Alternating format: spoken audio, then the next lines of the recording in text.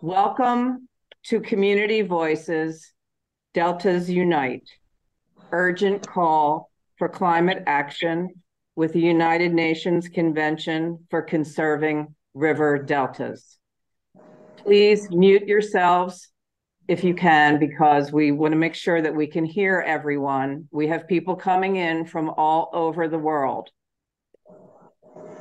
On behalf of all the partners who are working on this convention, we are so pleased that you are able to join us for this important conversation. We have community voices from the Indus River Delta, the Niger River Delta, the Mekong River Delta, the Amazon River Delta, the Congo River Delta, and from Canada about their water issues. Our friends in the Middle East were not able to join us today due to travel, but they wanted me to let you know that they are eager to work with us in the future. While we know that we are only a small representation of all the river deltas in the world, we are beginning to assemble voices from all parts of our globe for this important work. I thought it would be important to share just a few facts from the United Nations about our current water situation. Only 0.5% of water on Earth is usable and available fresh water, and climate change is dangerously affecting that supply.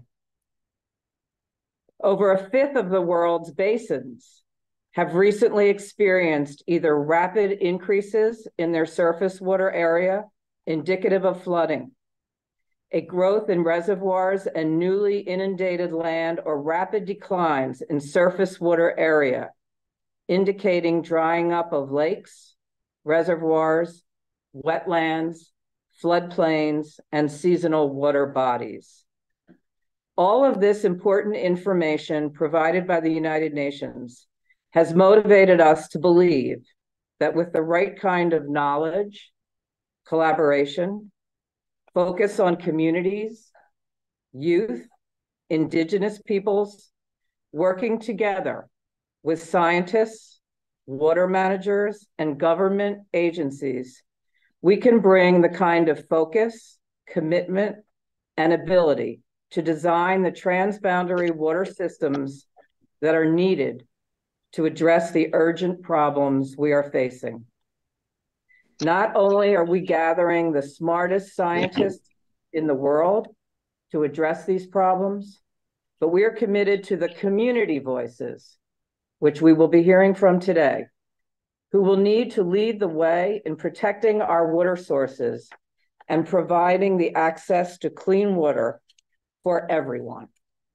Thank you all so much for participating. We hope that everyone will be able to join us from all over the world. So please be patient if some people were not able to come, but we know that many of you are here today. So with that, I'm going to turn this over to Freeman Elahu, founder and center coordinator, excuse me, founder and center coordinator for African Center for Climate Actions and Rural Development, and our focal person for Deltas Unite, UNCCRD. Freeman? Yes, thank you very much, Susan, for the opening this ceremony and the brief. And I want to actually say a big thank you to everybody who is seated in the hall today. It's a long process that has actually started with key partners that are doing this together. So we are hoping and looking forward to working with other persons who are going to actually make our event and whatever we're advancing to be very helpful. So sitting there, you are actually key stakeholders in what we are doing. And we also want to thank all the partners from the different parts of the world that are doing this. So I'm not going to take too much of our time here. I'm just quickly going to just throw a little bit brief on what Deltas Unite means and where we are with a new UN convention in order for us to see how we can start conserving our deltas. So first, why did we decide to come together on our deltas? One, we know that our deltas are key resource that actually cut across livelihood, also talked about climate change regulation, but all these are being threatened by climate change, human population increases, and extractive activities. And if we continue to look at the direction of the world today, where COVID-19 has posed some huge challenges, and countries have become deficit and looking for ways to actually explore more, called the blue economy, our ocean, our waters are going to be in great danger. So when we talk about water, we are looking at access. Water access is one. Today, we don't have a unified water quality standard, and we don't have water quality to talk about potable water. A place like South Africa in 2015 was rated in Cape Town and some other places today in Johannesburg inclusive. We hear things that water is no longer adequate. In hotel, they put on the wall that please be careful with the amount of water you will use. So I was jokingly telling them in South Africa that in the next 2, 3, 4, 5 years, when we get to South Africa, if you pay for a room, they are going to charge you for the room, and they'll tell you that you are only assessed or allowed to flush your toilet maybe like 2 or 3 times. After that, the others you have to pay. So I was just kidding with that to just tell us the huge mess that we are in with water availability or potable or quality. Then we can look at the issue of flooding. Flooding is something that is cutting across. It happened in the United States. It happened in Germany. It took place in Nigeria that subdued massive community. For example, the communities are going to be talking later. Bayelsa State, Yenegua. We had about 7 local governments, 6 was already in water, including the capital. So we had these same problems that lead a lot of community displacement. We have things resulting into migration. We are talking about losing our food systems, causing hunger and poverty. So this is why we came together to say, no, our delta touches on the livelihood of not just the rich and also the poor. And poor people are mostly affected. And women and children are suffering a huge growth. So we came together and we are in the University of Vermont, University of Colorado, Bayelsa State government in Nigeria, from Pakistan, and also looking at the Pakistan Water Forum. We all came together, we approached the United Nations, and as I speak to you, the United Nations has accepted and said, yes, it is time for us to have a convention that protects the issues of the Delta. So we are very, very pleased to move this convention forward, and we are going to COP28, for example, to have a launch of this new convention in collaboration with the United Nations. So it has been recognized and it has been given some huge level of acceptance, and we are very well coordinated moving forward to see that this convention address issues of the Delta and the climate-induced challenges we are facing globally. So this is not an issue of just our organization, or these are not issues of looking at Pakistan or Nigeria alone. We are discussing issues that affect deltas across the world. So we are very, very happy to see you seated here to listen to conversation from the community perspective. And I'm very happy to share additional knowledge if you want us to have this conversation going forward. So thank you very much. I will thank you for being here and to be part of it. I hope that in the next conversation going forward, we'll be there physically to move this conversation in a more lighter manner, and we'll do this and have the UN get a proper approval and see benefit goes down. Thank you very much. And back to Asim. Asim? Freeman, thank you so much for these opening remarks. And of course, we'll be getting back to you as part of the Community Voices panel as well. So I will be just overviewing like the main aspect here is to understand that the deltas are not only by themselves important, but they are also a connected part of the overall highlands to oceans in transboundary river systems. And we need to think about when we are understanding the crisis and challenges being faced by deltas, that they are part of not only the global climate change-induced sea level rise and saltwater intrusion, but it's also the glacial melt that's happening in the glaciers. The whole water cycle is being affected by this. So in this case, for example, when we look at the transboundary Indus and Mekong river basins from where you will hear the community voices today, they're not only facing glacial melt in the Tibetan highlands from climate change and rainfall variability, it's also the saltwater intrusion from the ocean facing, like in the Indus basin, for example, is a transboundary system between China, India, Pakistan, and Afghanistan. And when the glaciers are melting in the highlands, a lot of these dams are being put by the countries as a way to store the water in the highlands. That is leading to a loss of the environmental flows in the waters, fresh waters in the downstream places like in the south here in the Indus Delta. And this is the Delta region. But with the sea level rise, this delta is moving northwards. So the problem here is that a lot of those people who are living in the coastal regions are facing the consequences of facing the crisis, and climate change-induced forced migration is being put upon them, as we have seen in Bangladesh and the Mekong region, which is shown on the right-hand side here, where the tidal systems and saltwater intrusion is making life difficult for the people to grow food. So we want to hear from the people, from the community voices, people who are doing research and working with the communities there in today's panel. Furthermore, when we look into, for example, there are inland deltas as Susan mentioned, like in the Jordan River Basin, this is the Dead Sea. So there are also inland deltas, or like the Aral Sea, that are also part of the problem here, where they're evaporating with climate change induced. But at the same time, they're creating problems for the people and the communities who are living there. And we will be hearing today about those communities. Similarly, the Amazon Basin, this is Brazil has one of the largest deltas, but the communities who are being affected because of the climate change in the Andean mountains are as much facing the consequences from what's happening in the deltas and the downstream issues because of a lot of the migration that's taking place because of these issues. Similarly, in Niger Basin, you just heard from Freeman, but also similarly in Congo Basin and in Nile Basin, Nile River, for example, where the Nile grows into the Alexandria region in the delta. There are a lot of already consequences that are starting to happen that we are seeing across these systems. So a part of this work is that with the UN Convention, our goal is to not only look at, for example, these are the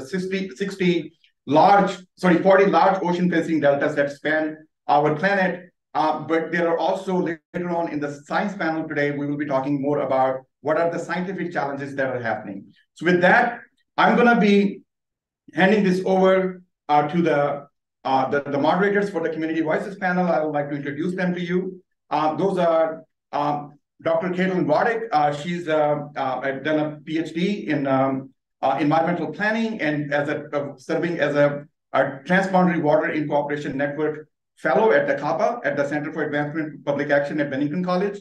And Liza McCombre, she's a PhD student in Sustainable Development Policy, Economics, and Governance here at the University of Vermont, and very active. She comes from South Africa and has brought a lot of African voices to the table here.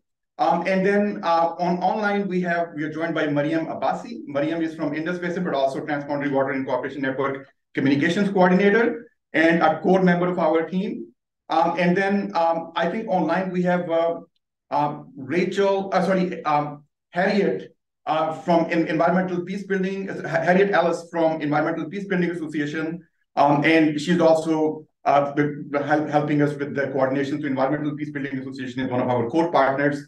That is, this meeting is leading towards participation in some of the panels that we're organizing. So with that, I will be handing it over to Dr. Caitlin Waddick and Liza to continue this discussion. Thank you.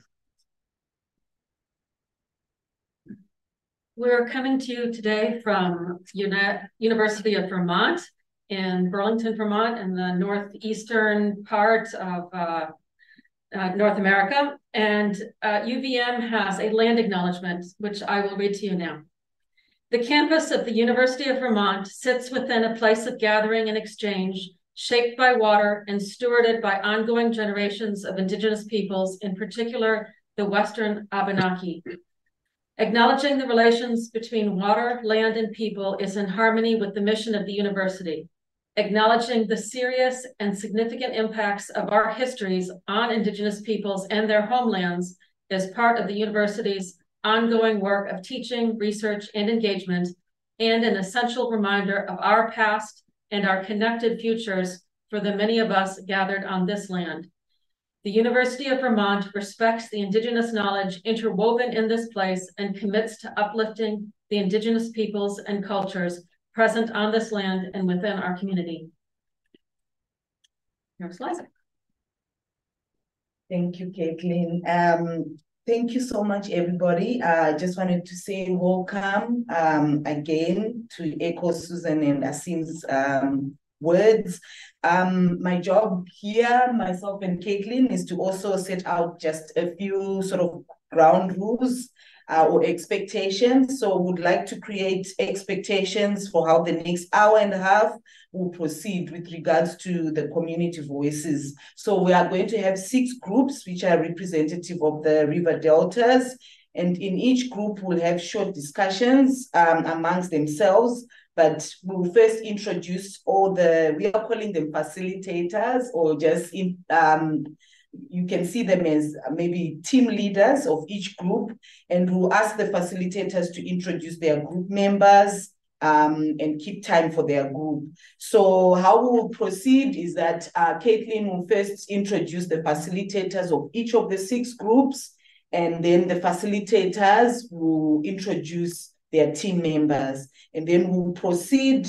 We expect that these small group discussions to take about an hour, and then we'll open the floor for questions and comments, which will be 30 minutes. So all in all, making up the 90 minutes. So I hope the instructions are clear. We are going into the community voices session, which is 90 minutes, broken down into 3 pieces: Caitlin's introductions of the facilitators, and then the group discussions, and then the question and answer session. So that's how this session will proceed. But welcome to everyone. And I feel so welcome. I'm in the US, but I'm from South Africa. But I already had, I think it was Freeman talking about Cape Town. So I feel at home. I hope everyone is feeling the same too. Caitlin. Thank you. So each of our small groups is selected for their experiences with the river basin and is being facilitated by someone from that river basin. Our first group brings us to the Indus River Delta, and Senator Nisa Memon will introduce our speakers for the Indus River Delta. Nisa Memon has vast public and private experience in many different leadership roles. He is the founding chairman of the Water Environment Forum in Pakistan. And he has joined, he collaborates with many prestigious national social development organizations working in the coastal areas of Sindh. And he is joined by Mukhtar Mahad, and he will introduce anyone speaking with him. Let me hand the floor over to you, Senator Memon. Mir Baloch. Baloch. Mir Baloch. And Mir Baloch. Oh, Mir Baloch is the 3rd speaker in your group? Okay, great. Thank you. Okay, thank you very much. Good morning and good evening from Pakistan, ladies and gentlemen. Thank you, Freeman and Asim, for a very clear way forward and introducing and kicking off this whole session of today. And there has been a number of work that has gone in by you people, and we are happy to join you. It's a pleasure to really be part of this global effort on United Nations Convention for Conserving River Deltas. I am joined in this session, as you heard, for the next 10 minutes by Dr. Mukhtar Maher from Sindh University, and Mr. Mir Baloch from the rural support centers from Thatta. And in addition to that, there are other colleagues also who are attending, but in this session, there'll be 3 of us equally dividing our 3 minutes so that we stay in time for 10 minutes. In fact, ladies and gentlemen, we held a dialogue with the Deltic community only on the 19th September, a couple of days back, to apprise us of the most recent status to share with you, since they are The community is very eager to get their views resolved under the proposed UN Convention to save what they call the dying Indus Delta. I shall briefly speak about global, regional, and national challenges voiced by the community, while other team members will share the district and delta issues. Challenges globally are seawater intrusion, coastal erosion, agriculture land degradation, degradation of the wetlands, deteriorating groundwater quality, with even arsenic and surface water pollution, which are caused mainly by the reduced water from upstream to downstream, diminishing river flows to delta, and climate change with temperature rises. This has resulted in death and disasters, reduced livelihood, increasing health hazards, and painful migration. Ladies and gentlemen, Indus Delta is fifth or the largest world delta. Sometimes I hear it's sixth, but whatever, it is one of the largest deltas with seventh largest forest of mangroves, which is facing the challenges of climate change. Pakistan is least contributing to the affected changes, and with the temperature is minus 1.5 must be achieved to save all of us. Indus River water is shared under 1960 Indus Water Treaty with India and faces transboundary issues that Asim pointed out, like water diversion, water releases, environmental flow, discharges to the sea from river, excessive groundwater pumping, and pollution. Subsequent to this 1960 water accord, within the country of Pakistan, there was water apportionment agreement in 1992 amongst the provinces of Pakistan, and there has been a number of policies, coordination among all the tier and the stakeholder coordination are some of the national challenges we are facing.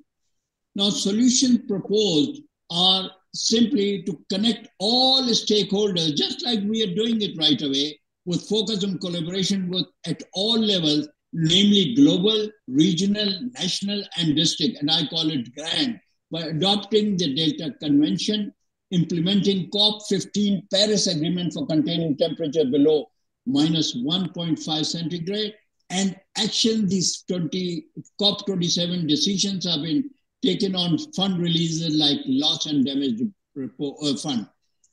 Ladies and gentlemen, to save the ecosystem, I recommend UN declares Indus Delta as World Heritage Region. This is something that we believe we must put it into our recommendation. And now I will ask Dr. Meher to take the floor for the next 3 minutes. Dr. Meher. Thank you very much, sir. I'm also very much grateful to this forum that gives me the opportunity to talk about the issues and challenges which we are facing at Indus Delta ecoregion in Sindh province of Pakistan. Sir, definitely I also endorsed your comments and your this discussion regarding the Indus River. Currently, about 1 million population of human beings are surviving, which are facing a number of disasters, such as very recently we faced the Biparjoy cyclone at the Indus Delta region. We evacuate a number of areas, Jawal and Tata districts, where a large number of mangroves, large number of fish production, agriculture land also affected by these disasters. In the flood and heavy rains of 2002, we lost a lot of livelihoods as well as our loss of damages of the infrastructures as well as assets. So I must give attention to this global community, scientific community, to please give the attention on these issues as we are facing the problems of climate change and coastal issues. Now we are turning to the adapting to the saline water, saline situation, because we are facing the sea intrusion, sea level rise, as well as shortage of the fresh water. It is well established fact that Indus River also donate a number of constructions, man-made things such as dams, barrages, as well as canals, is growing population of Pakistan. So in this condition, the Kotri downstream of the Indus Delta are now currently receiving very lowest quantity of fresh water. Therefore, lot of mangroves, fish production, our agriculture, our fertile land also very much damaged and affected. Now, we are at the stage to give the attention from catching to the culture side. We are going to start artificial smart fish culture development, the salt tolerant agriculture species, as well as the cultivation of the mangroves. In this connection, I am working on two major projects which are donated me by the district government, which are establishment of the marine research laboratory and survey unit at Sujawal and Tacha. This survey unit also help in the research and future mitigations to face the problems and challenges of the current issues of the climate change as well as other factors. Now, currently, we are facing lot of migration among the coastal communities due to the shortage of the livelihood and lack of education as well as the socio-economic incentives. We must give attention to our population. I also urge to the government of Pakistan as well as the global community to please give attention, strong attention to our Indus Delta, because as per your comments and the literature says that the Indus Delta ecoregion was the largest. Thank you, Dr. Maher. Sir. Thank you very much. Now I give the floor to Mir Baloch. Mir Baloch, please. Thank you, Dr. Maher. Hi, everyone. Thank you, Nisar Saab, and I'm truly thankful to all of you for granting me an opportunity to take part in this intellectual discussion, which may pave the way, the future for UNCCRD. As I belongs from the Indus Delta, I belongs from the where Indus Delta is located. So I put my I share my I share the actual situation of the people of the Indus Delta. Indus Delta really, which is now almost a lifeless delta, as Nisar Saab already said. This has particularly severe impacts on the local indigenous people and their livelihoods. Historically, the Indus Delta was a prosperous part of the Pakistan. But over the last 6 decades, it has slowly and gradually deteriorated due to the both man-made and the natural disasters. Considering this, the National Disaster Management Authority of Pakistan has classified that the district Thatra is the most vulnerable deltic district of the country. According to the Sindh government figures, out of the 43 revenue villages of Kalka Kenti Bandar of the coastal district of the Sindh province, 30 have been completely eroded and encroached upon by the sea. Similarly, poverty is a serious issue in the coastal Sindh, especially in the delta area, with 80% population living below the poverty line, out of which 54% are poor of the poorest.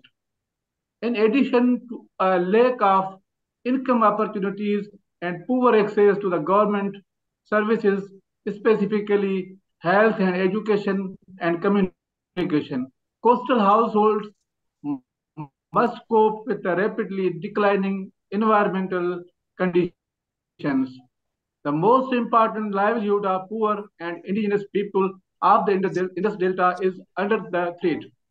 Crop cultivation is threatened by the saline intrusion into freshwater sources and unseasonal rains and disasters. Aquatic products and fish collection from the coastal ecosystem such as mangroves and mudflats are threatened by overexploitation and coastal erosion.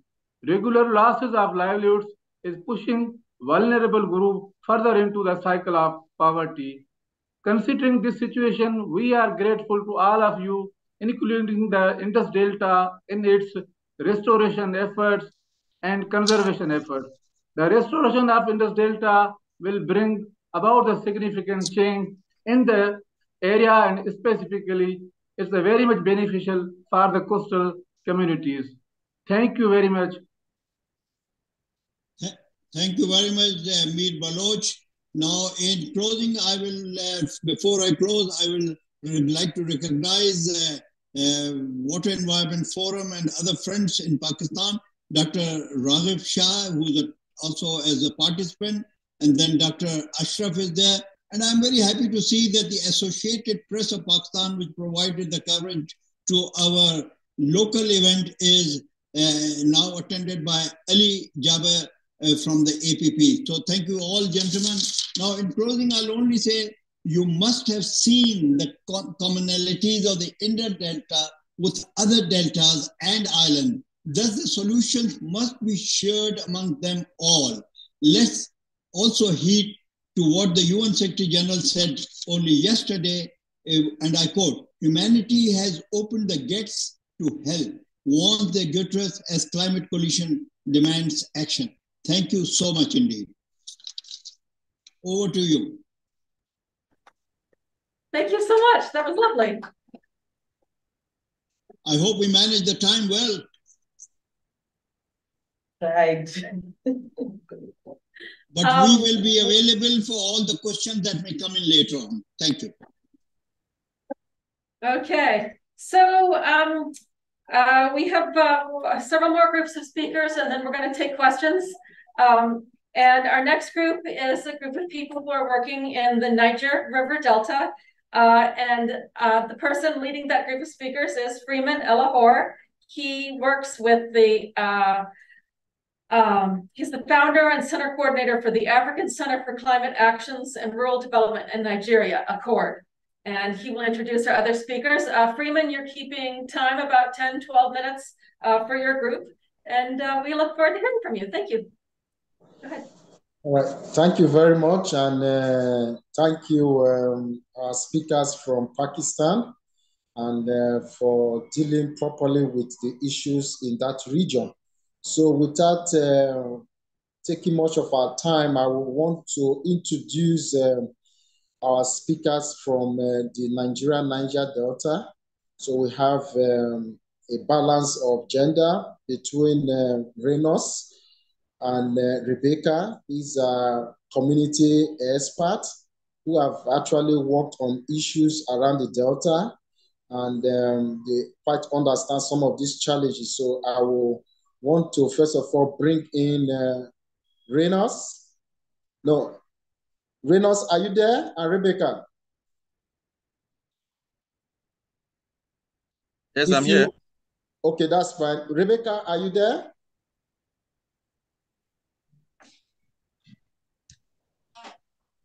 Rebecca, if you are there, please unmute yourself. Then I was thinking I wanted to bring you in first. So let's first of all bring in Renos. Renos, we have about 12 minutes to do this. So you are going to speak to it about, if you can use about 5 to 6 minutes, that's fine. So these are experts who work more with the Akasa Development Foundation. It's a community group in Bayelsa State. And they understand some of the issues on the ground and also develop models. So we want you to give some cut-crossing issues, not just in Bayelsa State, but it should be similarity of the Delta issues across the Niger Delta. So Renos, can we hear from you while we double check on Rebecca? Renos, over to you, please. Yeah, thank you, Freeman, and every other person visited. I've been introduced very well. I am talking to you directly from the place of incident in Akasa, Brazil, Bayelsa State. As one of the areas that are going through what every other person has been explaining.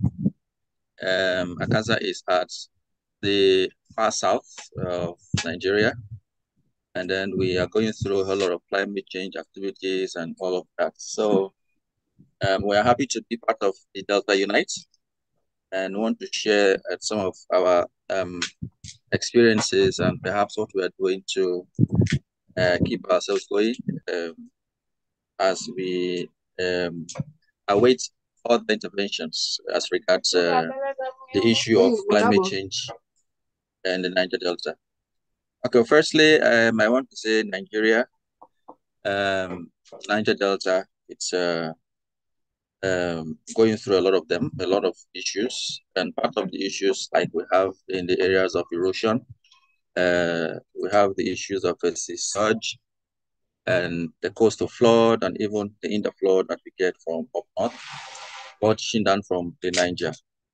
And then our own case is particularly different because we have this annual flooding, though we don't have the hurricanes and others that affect other people, but here we have the annual flood and that of the erosion that washes away communities.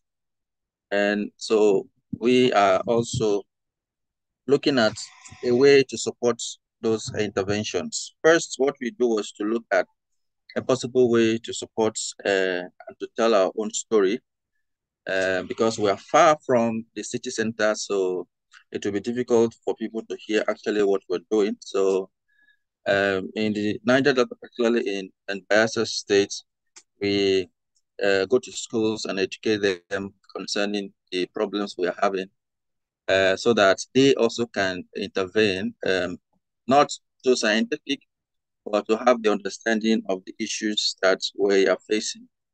And so we, from time to time, take inventory of what happens on the beach and then see the impact of what we are doing. So communities get to be aware, and then schools get trained on certain ways to support the environment and report on nature-based activities like disaster.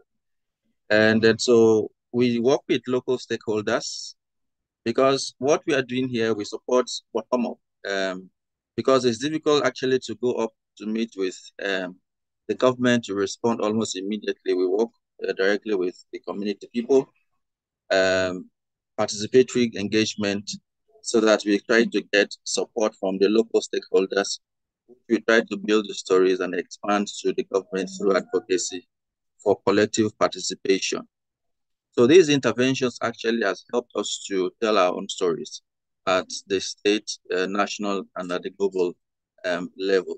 Because one of the interventions we look into, because we are in a place that have a whole lot of natural resources, like the mangrove that every president has mentioned, and other biodiversities and the coastal species like sea turtle that we are conserving and other birds. We are keen in making sure that our beaches are not completely washed off according to the postulations we have in other areas. So we try to spread this information so that more persons in the local areas can get engagement. Last year, 2022, in Bayelsa State, we had a deadly flood that resulted to migration of a lot of persons, destruction of lives, and even properties. And what we did was to take a local inventory of what is happening so that we can help escalate and tell stakeholders in what is being done. So this local intervention work with persons is what we believe in at this level. Now, a lot of things potentially is not going well because every day knowledge is increasing, and we needed to have something like community scientists that will be on ground to be able to take records of those things. And one thing is to take records, and other thing is to see how those records have been escalated.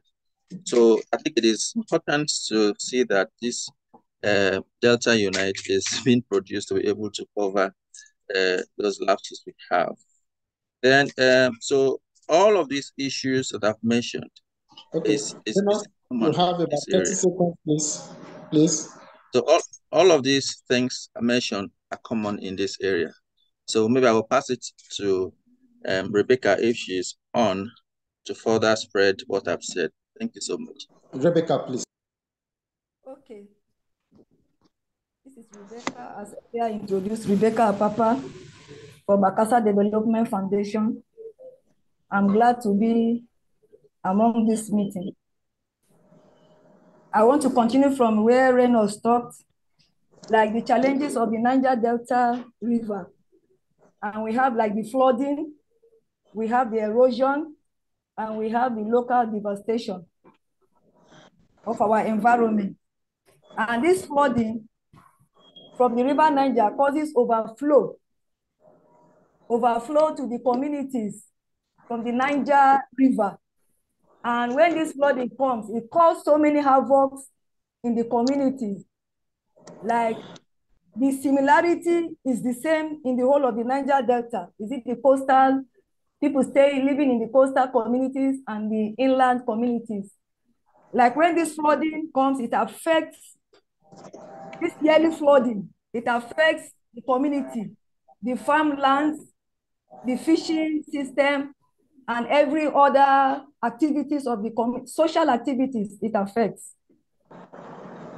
And when it happens, women are more vulnerable to these activities of this flooding, because this flooding affects even the drinking water. When this flooding comes, it affects the borehole of so many communities. Like I was a witness to the 2022 flooding, even in River State, where the East-West Road cut off into two, and it becomes difficult for foods to go to the various communities, and there was no way motor could pass to the other states, even between Warri and Bayelsa states. So people suffered so many hungers. People are forced to uproot their crops, mostly cassava from the farms, and the pressure on them to finish their farms. And most of them lost their farms to the floods, and it caused hunger. And women were transferred, mostly women were transferred to the IDP camp, which causes so many disease, infection, affects their health. And you know, women, when it comes to their monthly period, it is a terrible thing how they would make, because they sleep in the same hall mixed up with men. So it was a serious danger to the health and the environment. And this flooding is not only the early flooding, also the rain flooding. The rain flooding, when it comes, because of the erosion, so the soils, many soils have washed away, and it affects the living condition of the people. When the rain falls heavily, it enters into people's houses, and they are forced to leave their places of abode, and which is affecting them seriously. Like 2 weeks ago in Ahuda, a member of my church couldn't come to church. I asked her, what's the problem? She said she's bailing water out of her house, and they cannot pass waste because the water through this, the septic tank have entered into the toilet. So this climate change is very terrible and affecting the people of the Niger Delta. Like in the case of Akasa, where I come from, you see, when this flooding comes, the erosion comes, this yearly flooding and the flooding in general comes, most people, the low-income earners, they take their drinking water from the dugout well. And when this flooding comes, it affects the well where they get water from. And there will be no water for them to drink, and they will wait until the water ebbs away. And you can imagine the death which this flood have packed into the dugout well already. So it affects their health, rashes, malaria, all kinds of sickness. And many communities have lost their lands and their properties. Like when you come, I'm talking about the Niger Delta as a whole. When you come to like the Orashi area of the Niger Delta, most low-income people, they live on mud houses. And when this flooding comes, you can imagine how it affects their house. And these houses will live inside water. You will not even see the roof. And after the flood, all these houses will fall. And it affects the condition of living, the living condition of the people. It's terrible. And hunger, because they've lost their farms, mostly in this southern part of Nigeria. We live on this baked curry, and it becomes scarce during this flood period. Foods and many things. And I say women are affected most because women are in charge of the domestic. Can you just round up in 30 seconds, please? Okay. So I'm talking in general, erosion and every other, this erosion, flooding, and the local devastation is a terrible thing. Makes people lost their houses. Even in Akasa as a whole, you see this sea surge. We have lost so many communities, so many houses to the river. Sangana, Fish, Tikiri, and all.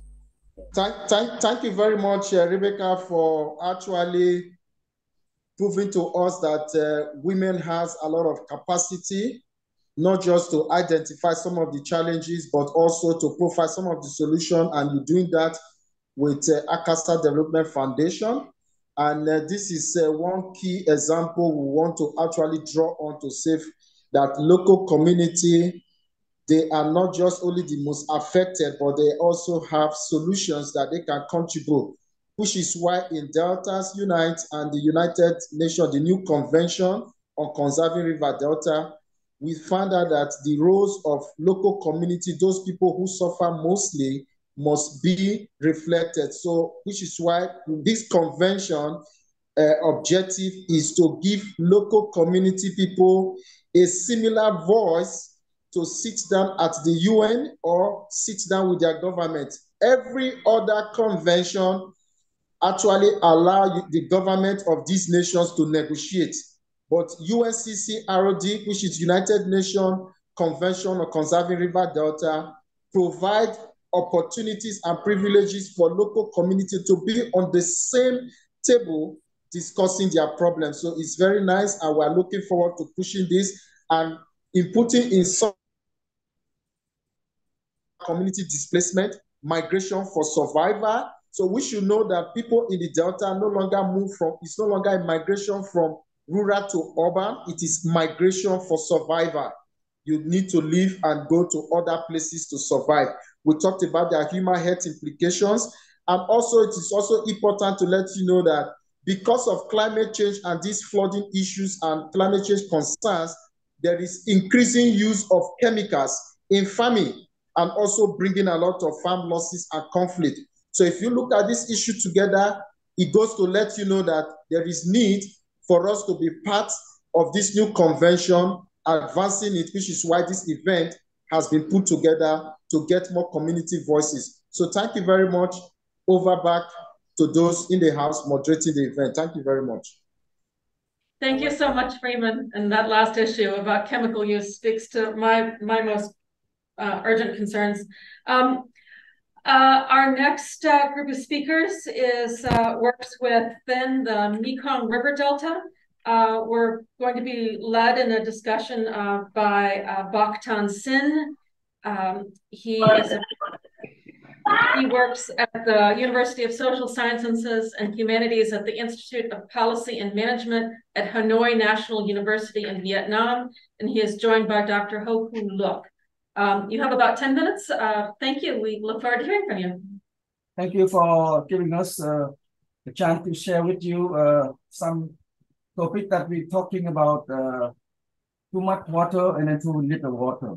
And the title is from living with flood to living without flood in the Mekong Delta. The presentation prepared by myself and then my colleague, Dr. Tuan, who could not make it in last minute. And so I just want to provide you some kind of quick background of the issue that we discussed from how the people in the Mekong Delta are dealing with the challenge of from living with flood to living without flood by my colleague Dr. Lok for one of the case study he can share from his research.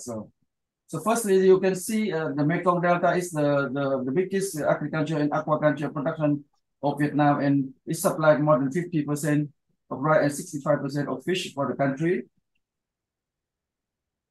And it's covered around 40,000 kilometers, and this is about 7 million, about 30% of the total population of Vietnam, and cover 12 provinces.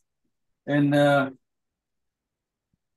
this is the area which the rich biodiversity is considered one of the largest wetland in the country, which is very flat and low. This land is a high biodiversity and very sensitive to ecological characteristic. So we discuss how to live with flood as we consider that the flood happened in the Mekong Delta from the three major sources. Firstly, 60% of this coming from the upstream, 30% coming from the East Sea River, 10% from the rainfall. And when it is come together at the same time, it will create a major issue.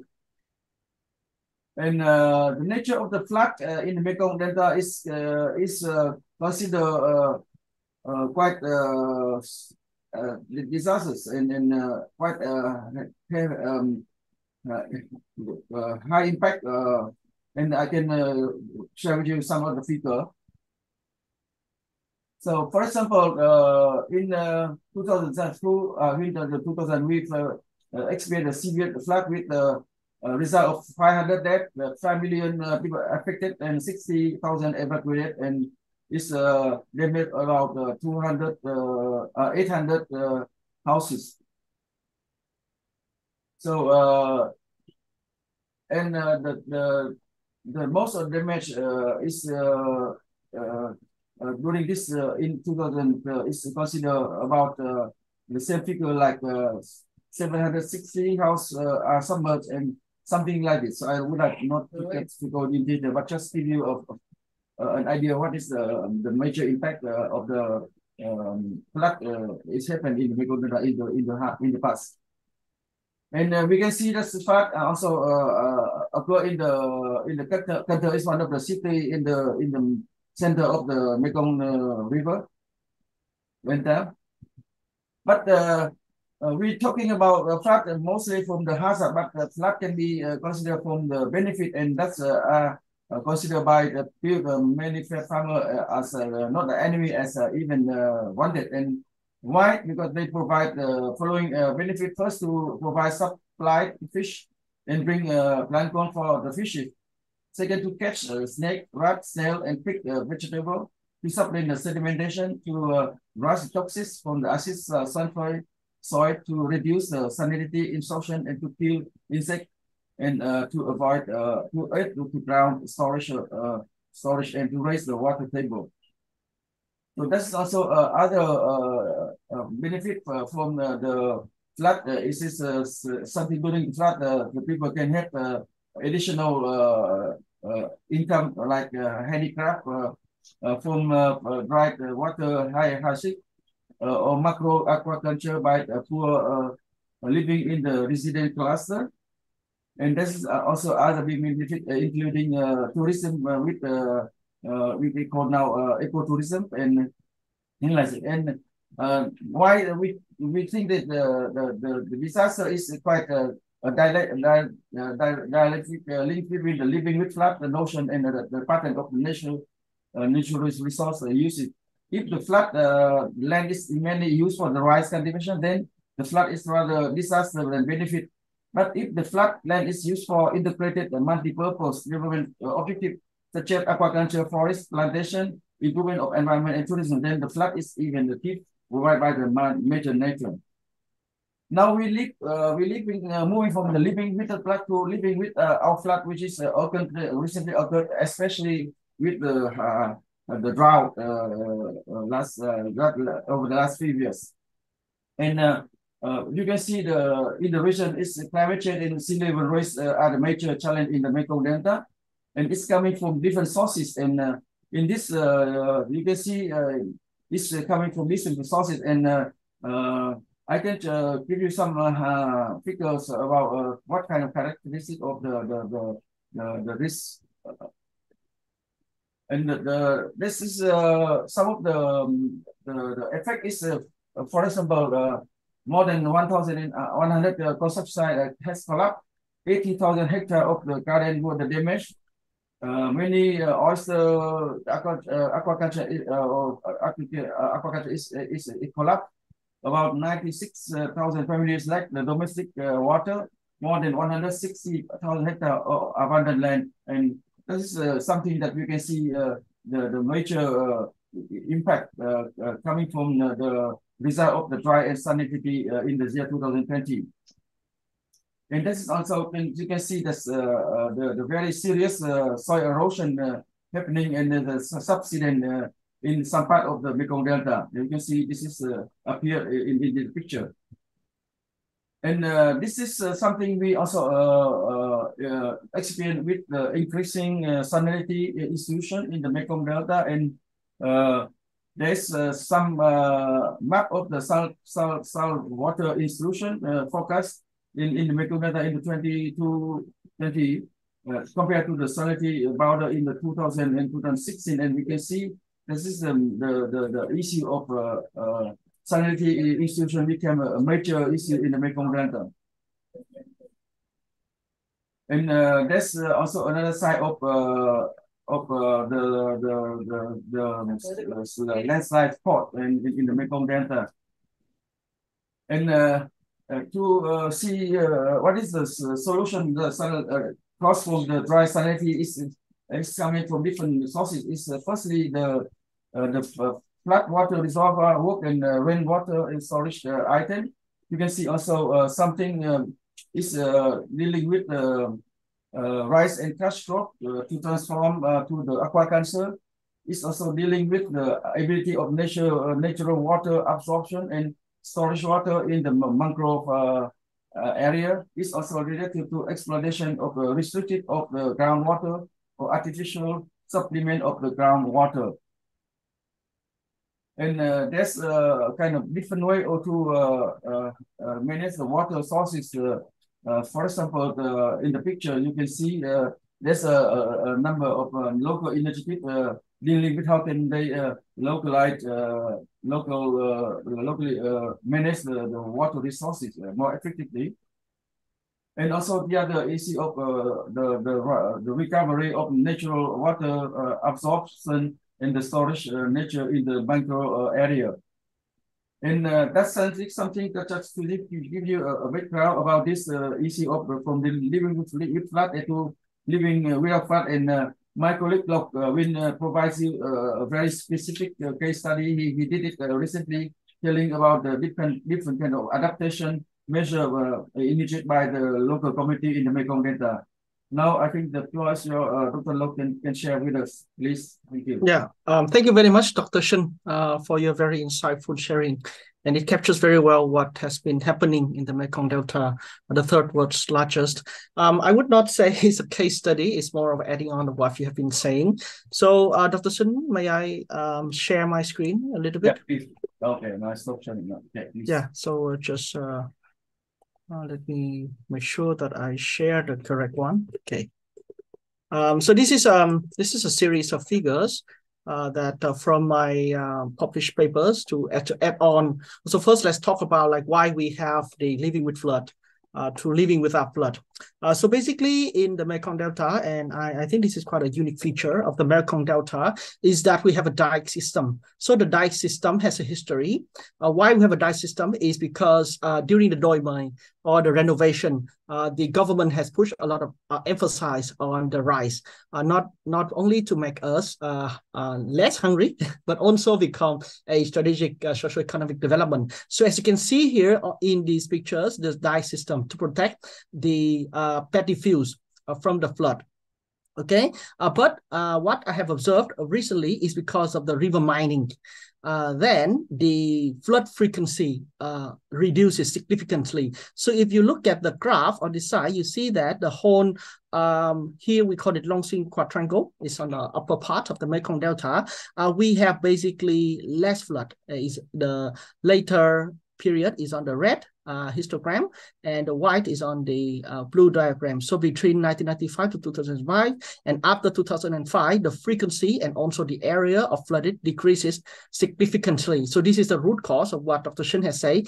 Now the farmers have been shifting to living without flood and having to be protected by the dike. Now, what to do with the dike is already in place.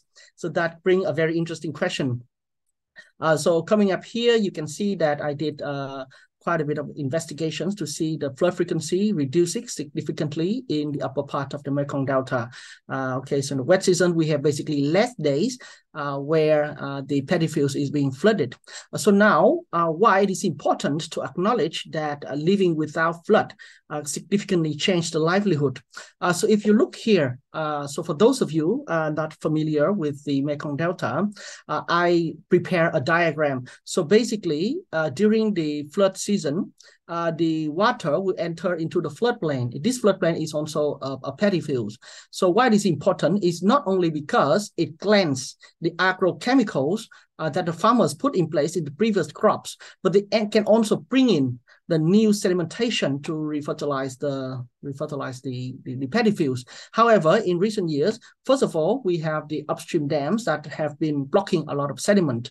Secondly, we have the riverbed mining. So if you imagine before, this is the mean water level. Later on, we have this mean water level. So why is that? It's because of the dredging of the riverbed. So now the cross-section drops. So for the same amount of discharge, the water level is decreased. So when it decreases, with the semi-dike in place, the floodplain won't be flooded anymore. So the person are basically, the farmers are now dealing with less flood. So then we look at how it changes throughout the year. So if you look at one case studies, again, in one area, you see that the croplands also change significantly. So in the areas where before they can do the triple crop, you see, can do the triple crop, now they already reduce it, and then they can only do with only 2 crops. And this is on the area where they still have enough of more or less enough water for the rice and paddy fields. But on the coastal side, where on the days they have the upstream flood to fight off the salinity, now they don't have flood. They don't have that source of water anymore. So there is a transition towards a rice and prawn rotation of crops. And at the coastal zones, they already completely shifted into the aquaculture. So this adds on to some of my very primitive observations of how the farmers in the Mekong have been able to adapt to these 2 scenarios, living with flood and living without flood. So with this, I return the floor back to Dr. Shun. Thank you very much. Thank you for your very interesting elaboration of how the various adaptation measure has been carried out in Vietnam, depending on the issue that we build the dike to protect, or fully dike with the protected the flat and semi dike to protect flat just to a certain extent and let the water come in. And this is something that we can share with you later when we come to the final discussion of how this is considered as a kind of a new way of initiative, a voice of the local community to come up with their own adaptation measure to cope with this kind of risk associated with living without flood. Thank you. Okay. Those were our speakers from the Mekong River Delta, coming to us from Vietnam. And we just wanted to acknowledge the Zoom bombing, and we were able to take care of this intrusion quickly. Thank you to our moderators. If you don't know about Zoom bombing, you can look it up on your own. And we've cut it out of the recording. Our next speaker is from Canada. She is Dr. Diana Rice. She works in Montreal at Dawson College and in Peace and Social Justice Initiatives at the Peace Center in the Office of Sustainability. Diana, are you here and ready to speak? Let's see. Yes. Great. I'll give you the floor. You have about 10 minutes. Thank you. I'll probably take a little bit less today because unfortunately the 2 wonderful young ladies who are going to join me from the community of Ganawage were unable to come due to school conflicts, and school comes first. So, but I will be taking their notes and sending it to the conference organizers so that you have their additional thoughts. So my name is Diana Rice, and I am coming to you from the unceded territories of the Kanien'kehá:ka, members of the Six Nation Haudenosaunee Confederacy. I am a settler, a 3rd generation settler of French, Irish, Welsh ancestry on one side, and 6th generation on my other side. So I'm coming from Canada, and water issues have very long been, water rights and water issues in Canada have been a long-standing issue for a number of reasons. One of the reasons is we have the largest body of fresh water in the world when it comes to lakes. We also have multiple deltas that are of critical importance to our lakes. Amongst them, we have the Saskatchewan River Delta, the Mackenzie and Saskatchewan deltas, as well as the Peace Athabasca Delta, or the Peace Athabasca and Birch River, where the Peace Athabasca and Birch Rivers meet. And we also have the St. Lawrence. Now, the St. Lawrence technically doesn't meet all of the criteria for geographically when you talk about a delta, but St. Lawrence, which I will speak more about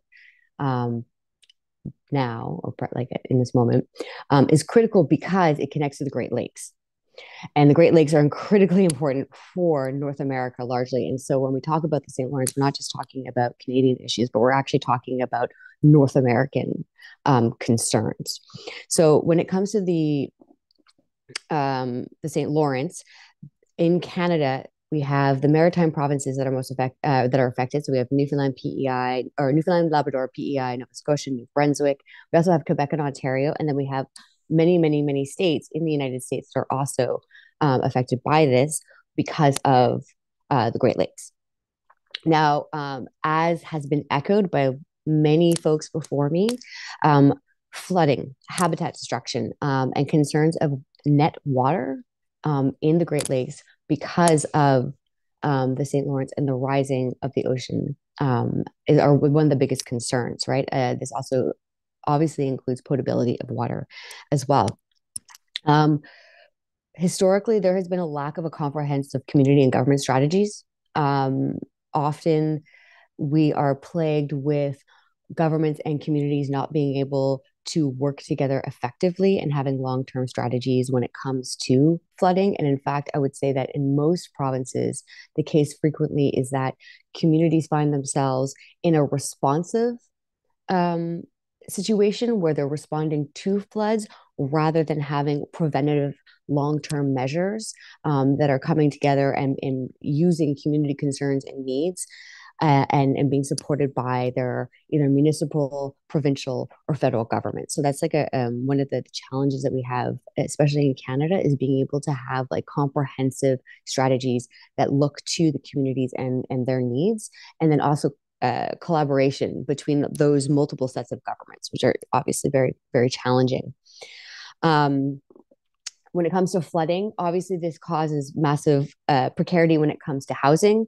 So many people over the past, I would say, decade are slowly seeing the erosion of coastlines, especially, and they're seeing homes are becoming more and more imperiled, and more people every year are starting to lose homes and not being able to necessarily rebuild along the areas of either the Great Lakes or in the St. Lawrence River because of the massive amount of flooding.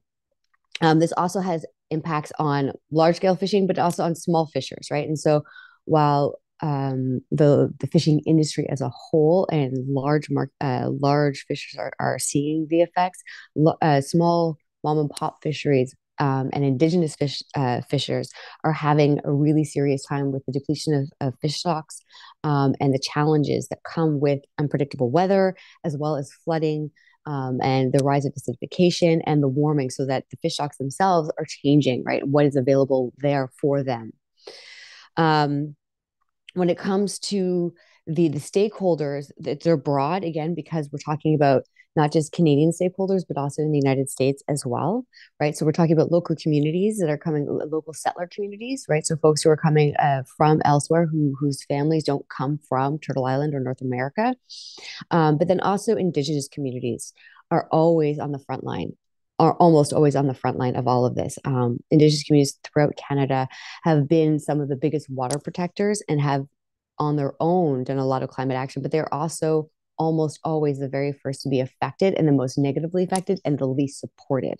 And so one of the biggest challenges beyond getting government a comprehensive strategies between communities and governments and ensuring that those communities are being listened to effectively in their needs, the likely single biggest problem we have is environmental racism and systemic racism when it comes to Indigenous communities and racialized communities within Canada, because they do not receive equitable and equal levels of resource and attention from the governments.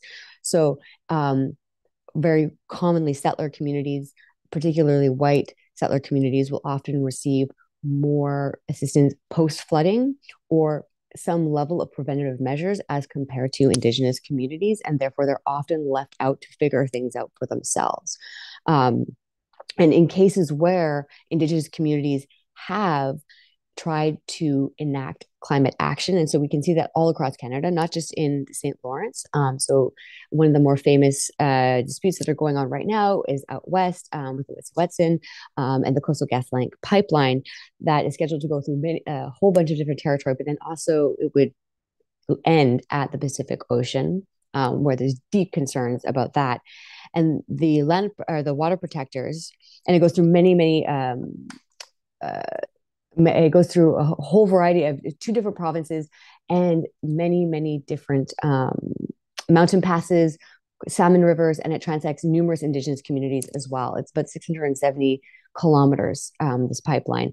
And the folks who have been working towards stopping it or alerting folks to the dangers of having this, especially in conjunction with unpredictable weathers and with the flooding that is going on in this area as well, because of rising temperature, rising water levels because of the melting of the Arctic and the glaciers in the Arctic, they have actually been criminalized. And so one of the bigger challenges is being able to get stakeholders together in a way, especially when it comes to Indigenous communities, that doesn't include the criminalization of folks who are working towards climate action when it comes to water. And so it is not uncommon for police forces to arrest and detain Indigenous folks who are trying to work on these kinds of issues. And so if we're going to look at, stakeholders and the most critical pieces when it comes to water security, water potability,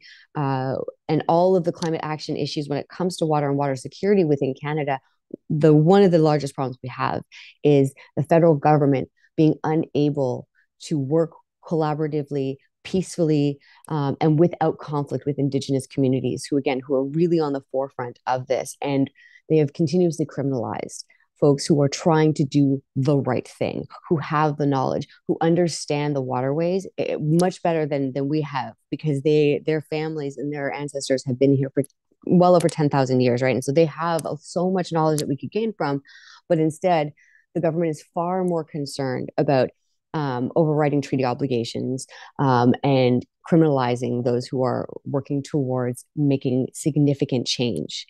I guess the last thing before I hand it back over to everybody else is that we also will see, because of flooding, inward immigration, right? Or not immigration, but migration of our coastlines, because we have a lot of coastal areas in Canada, as is in the United States. And so as the water rises, we're going to see the loss of many communities as a result of that, right? Again, across Canada, because we are surrounded by the Pacific, the Atlantic, and the Arctic Oceans.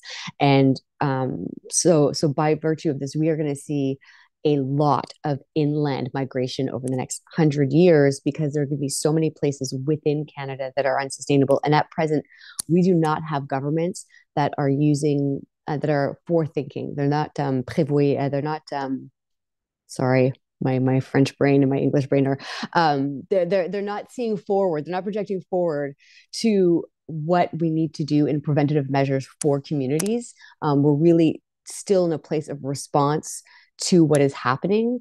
And there's also a lack of agreement, which again, in the United States, we can see too, a lack of agreement between our governments about the necessity of climate change action and whether or not it is something that we need to be dealing with in important ways. So thank you very much. And I really appreciate this opportunity to have a chance to talk about our area in Canada as well.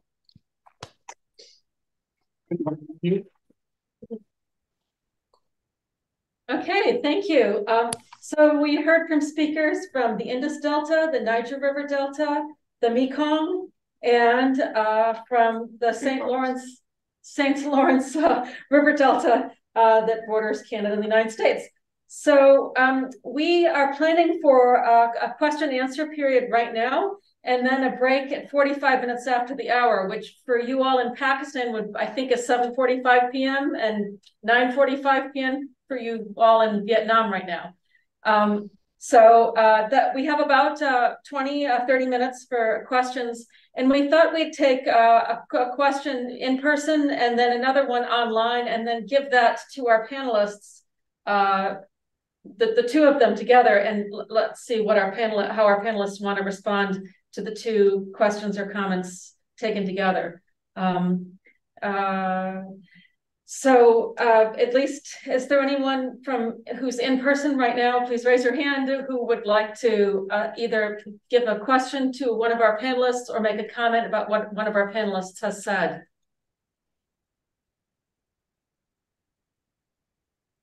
I think I can I just wanted to highlight just some common themes that have been coming out of the discussions around migration. Like migration was one of the things that everyone spoke about.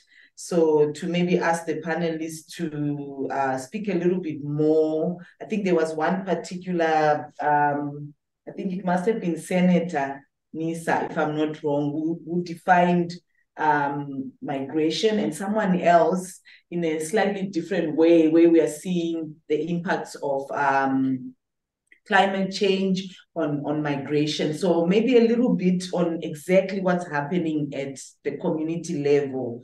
When someone said, people are migrating for survival, I think I heard that.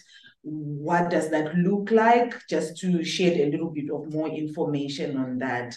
I think it's one phenomenon where we need a lot of understanding as researchers, as community activists, and so on. So I think that would be my, if I could hear a little bit more from the panelists. And there's another Ashra.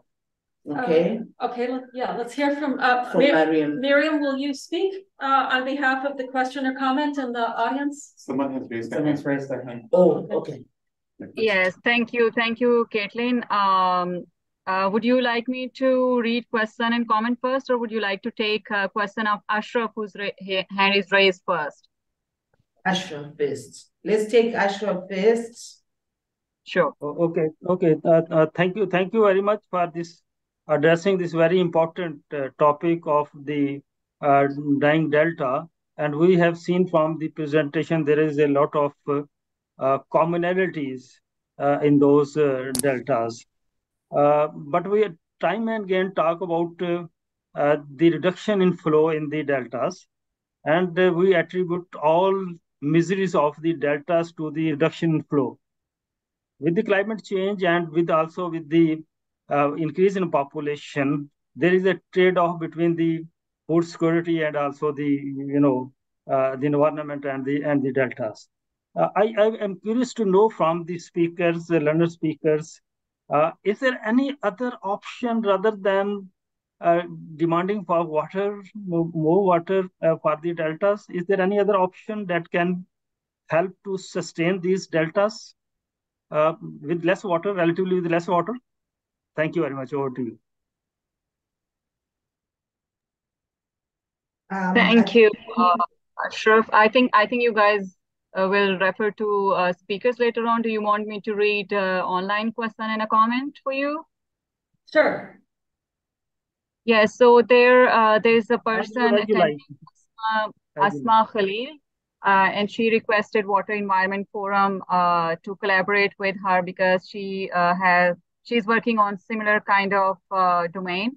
And she has also provided email in her chat. That is the one comment. There is one question, and it goes like, what actions are taken by local management for improving / rehabilitating the damage / loss done to deltas for of their areas other than support of the government? Basically, he is interested to know about the kind of other actions being taken other than the government. And there is also a hand raised by Ali Jaber Malik, who is a journalist in Pakistan. Mariam, can we take the three sort of comments and questions and ask, starting with Senator, followed by Tan, and followed by Diana, like just some reflections from them, and then we'll do another cycle. And maybe Ali, and Freeman, yeah. Maybe Ali first. He had his hand Ali up. first, but that will give And us then 4 go- questions. I see. Yeah. Oh, I see. Let's do 3 questions, and then Ali, I'll ask you to just hold on a little bit, and then we'll do another 3 questions so they can reflect way better. Senator, you can go first, and then Freeman, Tan, and Diana in that order. Thank you.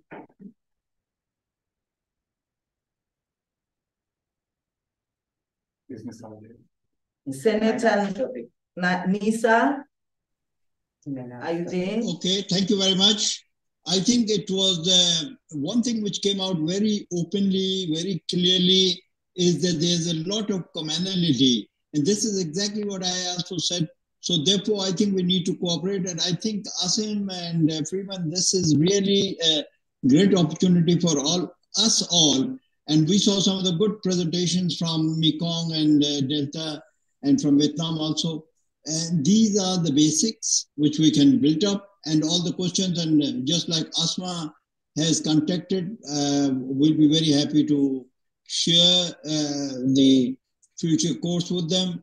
And insofar as the government is concerned, I think governments of federation, that is Pakistan government, as well as the Sindh government, where the Delta is, they are doing a lot of work, like their coastal authorities and their various institutions they're working, and I'm very happy to, in future, share those with you. But in addition to the government, I must mention that there are 2 international NGOs who are operating in Pakistan, and they both have done a tremendous job in the Delta, particularly for the mangrove preservation and replanting. And they are WWF as well IUCN. I think they were invited, but somehow or the other they did not seem to be there. And there are a number of movies that they have prepared and number of issues that they have brought in, and they are regularly meeting. So I think we must link up, and this is where I said stockholders, not only the country. And as I said that first we have met the Delta stakeholders, and some of the friends that you already have heard.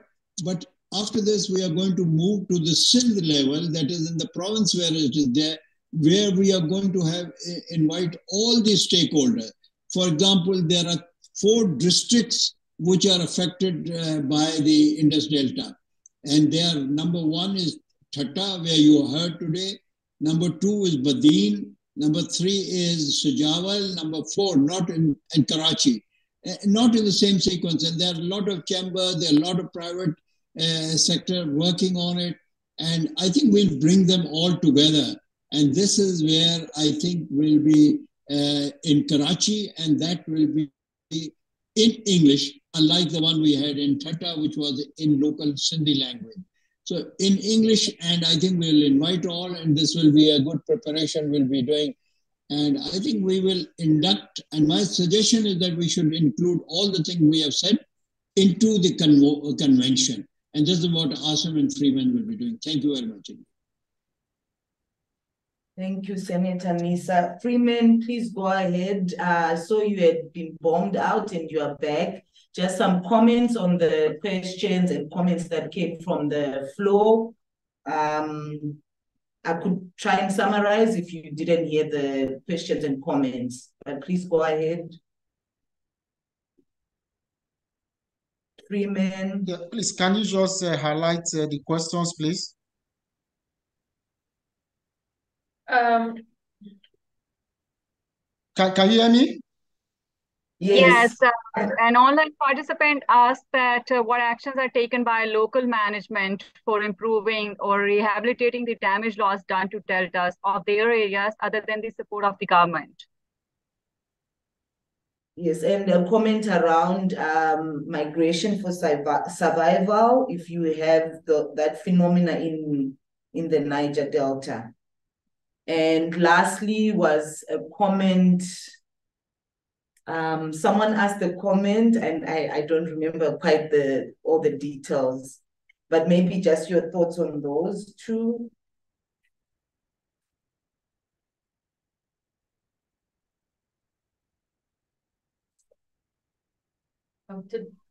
Can you hear me?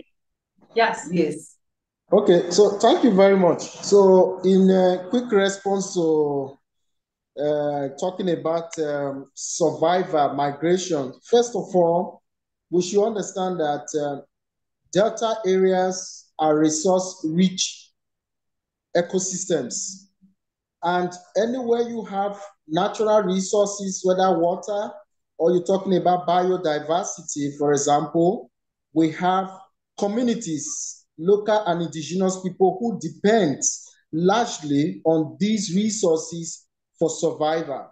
So if you have things like flooding, or you have things like extractive activities, or maybe destructions or pollution that takes away maybe biodiversity, we have people who depend on the fisheries. We have people who look at the water for processing of food. We have people also who farm around. So the resource or the survival of local communities depend on resources, natural resources, and which is the reason they have things like the tragedy of the common, whereby nobody classify ownership, and which is why water is being defined recently to say, let's commodify water. So when you deprive people who depend on these resources for their survival through damages or pollution, they have to leave because they can't die. Nobody wants to stay alive to die. So you have to live where you are to see how you can survive. So they migrate from where these resources are, but being compromised to areas they can survive. So which is why we said migration for survival. Then when we talked about loss of livelihood, if I'm a fisherman and I can no longer fish, I can no longer catch fish, or I have to go to the high sea and the facility I have can't take me there, I have lost my livelihood for survival. Alternative is usually not there. If I'm a farmer and it's been polluted, I cannot.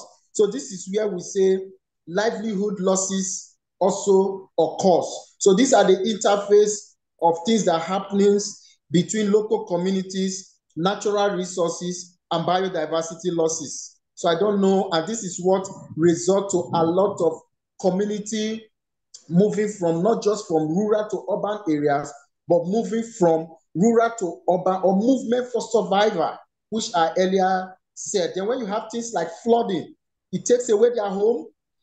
Recently in Libya, just last week, we heard about a dam that was opened in Libya, killed more than 1,000 persons in a go, and the damages up to now is unquantifiable. So these are things that Delta Unite, UNCC, ROD, the new convention is going to address. So we are looking forward to see all those who are going to be interested to sign up and to see how we can start addressing some of the climate change induced challenges in our deltas globally. Thank you. Thank you, Freeman. I think the next person is Tan. If you can also comment on the other question around what else are communities engaging in besides just looking for governmental interventions and mechanism. What other what can you highlight that's happening on the ground? Thank you. Tan, go ahead. Okay, thank you for raising this question. I can share with you some experience from Vietnam dealing with what we call residential cluster for certain group of people who are exposed to the flood risk during the flood season.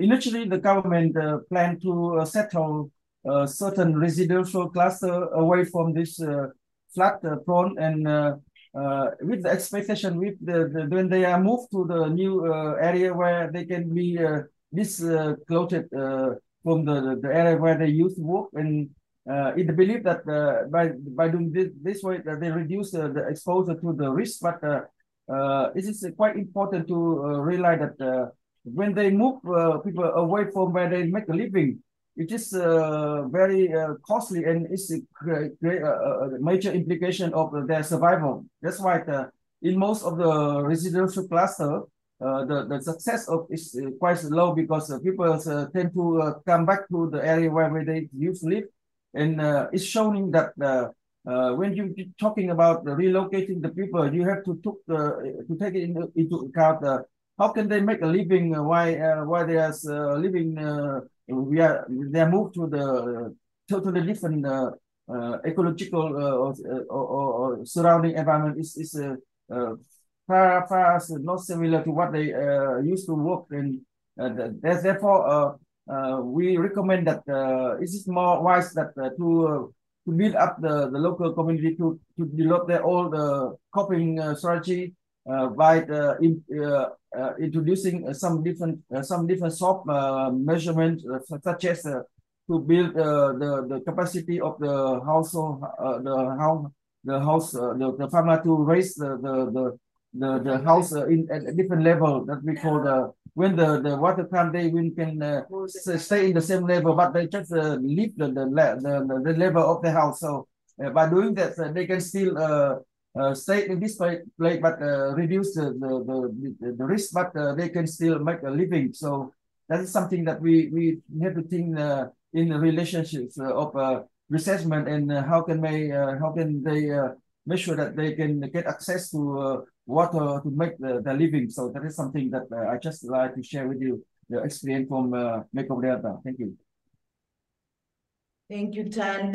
Diana, if you can respond, and then we hand over to Mariam to do the next 3 sort of rounds of questions and comments, because they're all online. Diana, you are the last one to go. I know you don't have your 2 students to speak maybe more on the question around what else is happening in terms of community engagement and community sort of governance and so on. But you can comment also on the migration issues and even on that question. And you promised last time to be fast, so I trust you can be.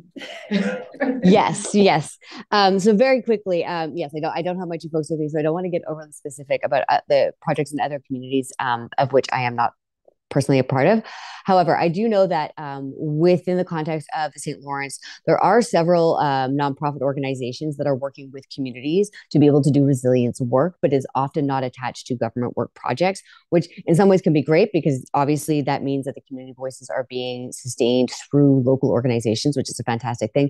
But it often means that they don't have like scaling up capacity, which is an issue, obviously, and not always sustainable capacity for funding.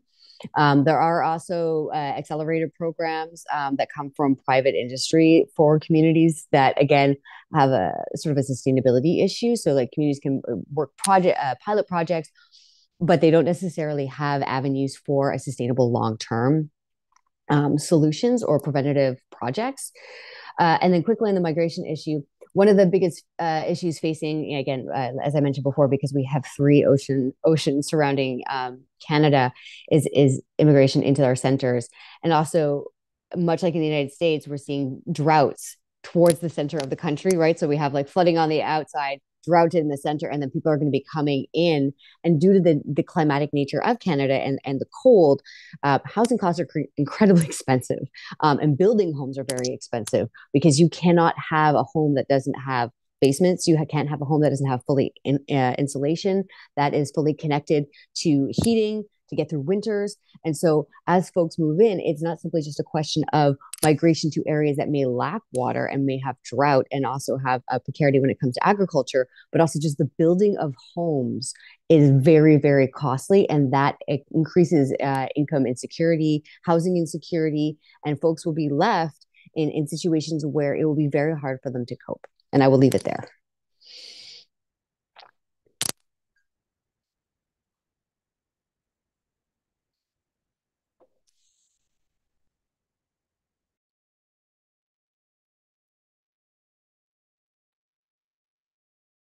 Liza, you were muted.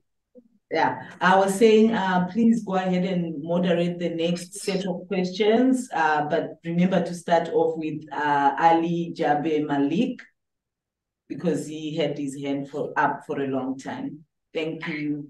I also have a comment. So to be Hello, everyone. Can you hear me? Ali Jaber, you can ask your question now. Hi, everyone. Can you hear me? Yes. So it was really a learning experience to be part of this session. My question was particular to study all these deltas in unison. I mean, the crises are the same. The people, the problems they face during the shrinking of deltas are the same, but we never see any kind of research collaboration between these regions to study the crisis in one picture and to derive commonalities among the communities for shared and unified efforts. And one thing I want to comment is that Mariam has done a very landmark research on climate migration in Pakistan. That research was an eye-opener.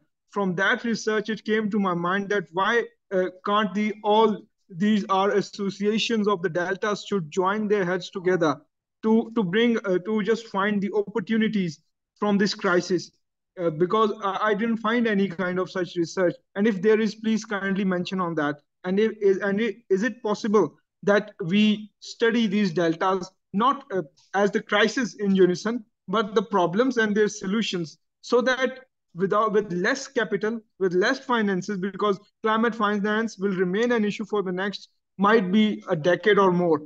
But in that scenario, we should be prepared for some out-of-the-box solutions and measures where we can, support communities and build resilience of those communities to fight back this disaster with the least available resources we had.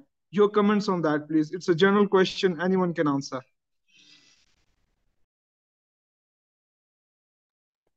Maria, can I? Yeah. All right. So very quickly, I think that I see that Freeman have also brought the issue of issues of conflicts across deltas. And my response to Ali's question is very quickly that, that's one of the reasons that we're bringing together all the deltas under this UN umbrella for a convention, so that we could exchange and generate more systematic research, but not only research, policy and governance solutions, about which we'll be talking about specifically on October 20th. And there's a science panel coming on at 10:55 today that will talk about the scientific research that's going on across the deltas. But we still feel that there's a lot of research that needs to happen. But my question to the panelists is about the conflicts. If you could share a little bit more about what type of conflicts have you seen and what are going on in terms of the conflicts in delta regions. For example, at least in the Indus Basin, I know that there's been a conflict going on between ethnic communities, the settlers and the migrants, in terms of Muhajirs versus Sindhis versus fishermen, and all kinds of challenges. And I think similar challenges are there in Niger as well, between the people who are grazing their animals versus the people who are farmers or settlers. So I was wondering if there are any comments about conflicts and what type of conflicts are you seeing, because this is a critical issue that we need to bring up. Thank you. Thank you. Is it possible for me to add to what Asim has said, please? Yes, please. Yeah. And I think then I see the Senator Mayman have raised a hand. So yeah. And we are short on time. We have about 4 minutes. So you can share. Just 30 seconds. If it's okay, no problem, it's fine. If we don't have time, no problems. No, please, Freeman, go ahead. Go ahead. Okay, fine. I think in response to him, I think he asked a very, very critical questions we need to really understand.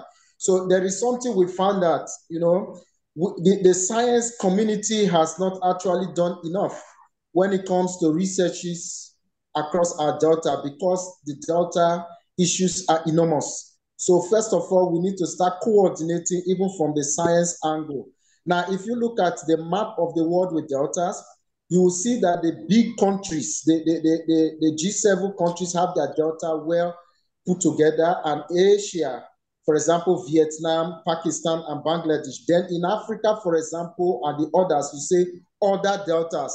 So it shows that the knowledge paucity is still very low. So we need to deliberately, this is where the academic community has to step in. You know, for example, we went to Senegal last month. We discovered that there were issues that concerns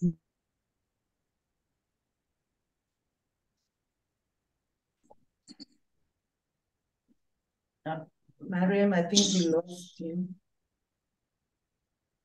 Looks like we have lost connection with Freeman, so maybe we can take question from Senator Nisar Mehman. I think he was going to respond. Okay, thank you very much. Thank you. I have no question, but I have comments, additional comment. I think Asim talked about the ethnic problems that may be there in the Indus Delta. Let me reflect on it. Right now, when we look at the Titi Bandar, which is at the Indus Delta in Thatta district, one has seen that when it comes to the effect the migration takes place, it is of the local people which generally will take place. However, there has been no conflict that one has observed, because I've seen people, even Pathans working in the Delta, and I have seen Balochis are working there. I have seen some of the Mahajis working, and there are absolutely no conflict. They work together, and if they have to move out of the Delta, they move together. However, in terms of the migration, one has seen when the restoration of the mangroves have taken place with the help of the WWF and IUCN and the government of Sindh, where they replanted a lot of mangroves, then the locals and others have stayed on and used the opportunity to grow the fishes and catch the fishes. And they've even been saying that how they've increased the income and the livelihood. So I would say these two aspects are being addressed collectively there. Thank you. Did Wakaday, is he still on it? Did Freeman, did you join us?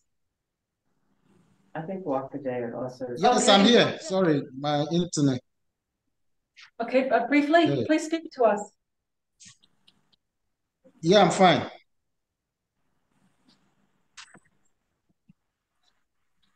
Okay, so what I was trying to say the other time is just to highlight the need for us to see how best to start coordinations and how we can actually start addressing the issues that concerns especially local community people, because some of these issues are already obvious, but where we have problems is if you have a delta and you want to address the issues of your delta alone, you cannot, for example, approach the UN and also, for example, the UNESCO, for example, say we have to do a heritage preservation.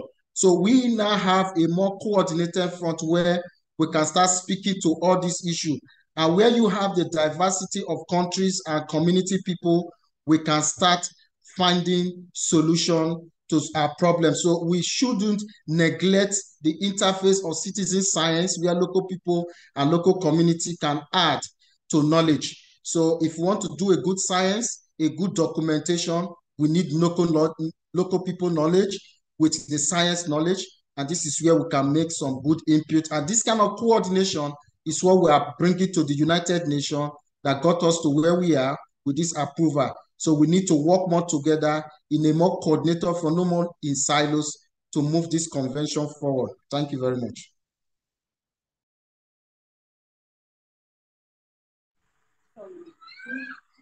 Okay, we had hoped to hear from one more speaker, but I think we should go to our break and give everyone a chance to stretch their legs. So the local time is about 1/4 to the hour, about 15 minutes to the hour, and we'd like to come back at 5 minutes to the hour, which for New York City time zone will be 10:55 a.m. It should be 7:55 p.m. in Pakistan and maybe 9:55 p.m. in Vietnam. But anyway, at 5 minutes to the hour, we'd like to see you back here. We will then have some speakers, the Science Voices part of our panel, and then a closing summary and synthesis. So we hope to see you back here soon. Thank you. Thank you, everybody.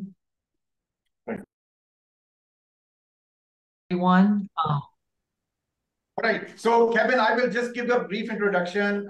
Kevin, I'm really delighted to start the science panel. We have speakers. Professor Kevin Xu is going to start. He's the director at the Coastal Studies Institute and professor in the Department of Oceanography and Coastal Studies in Louisiana State University. And Professor Xu is also part of our planning committee for the UN Convention. And I'm really looking forward to this discussion and the overview from Professor Xu. And then we will follow up with Professor Sial from Sindh Agricultural University. And hopefully one of our collaborators from Vietnam would also be joining afterwards. And if they're not there, but I would also like to recognize Godi, our collaborator from Congo Basin. He was traveling, so he will give him the floor a little bit after this as part of it to bring up the voices from the Congo Basin as well. So with that, Professor Xu, the floor is yours. Please take it away. Great. Can you see my shared screen and the laser? Yes, that laser is good. Okay, perfect. Okay, hello everyone. My name is Kevin Xu. I'm a professor from Louisiana State University. It's a pleasure to share with you some current status about the Mississippi Delta in the United States.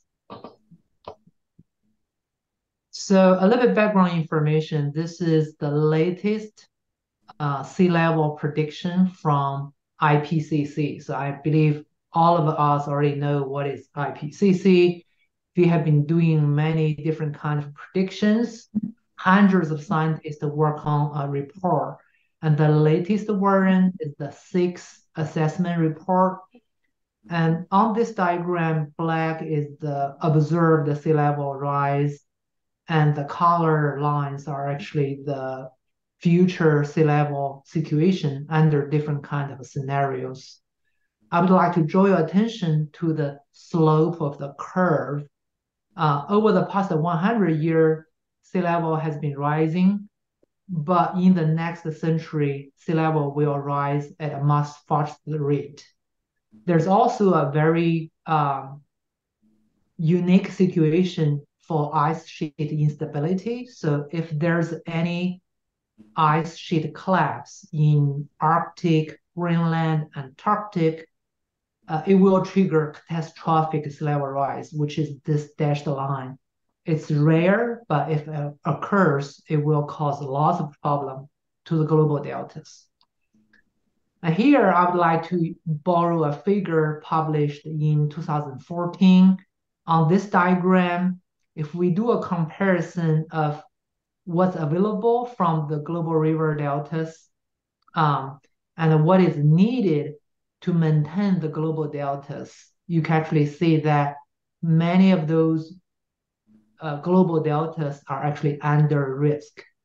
If the deltas are under this red line, that means those deltas do not have enough sediment to keep up with rising sea level. Of course, Mekong, Mississippi, Amazon, Niger, and many other deltas are in this region. But keep in mind, this paper was published in 2014 using some older sea level rising rate. If we use the new 2023 sea level rising rate, more deltas will be under the risk. So let's take a look at the situation in the United States. So in United States, based on this diagram, you can actually see that we have major shoreline change and land loss in the Gulf Coast, many areas in the East Coast, Great Lake area, Alaska. So the West Coast is relatively stable. If you look into the Northern Gulf of Mexico, Louisiana, which is in this area, nearly everywhere is in a land loss crisis. So this is the famous red map generated by US Geological Survey.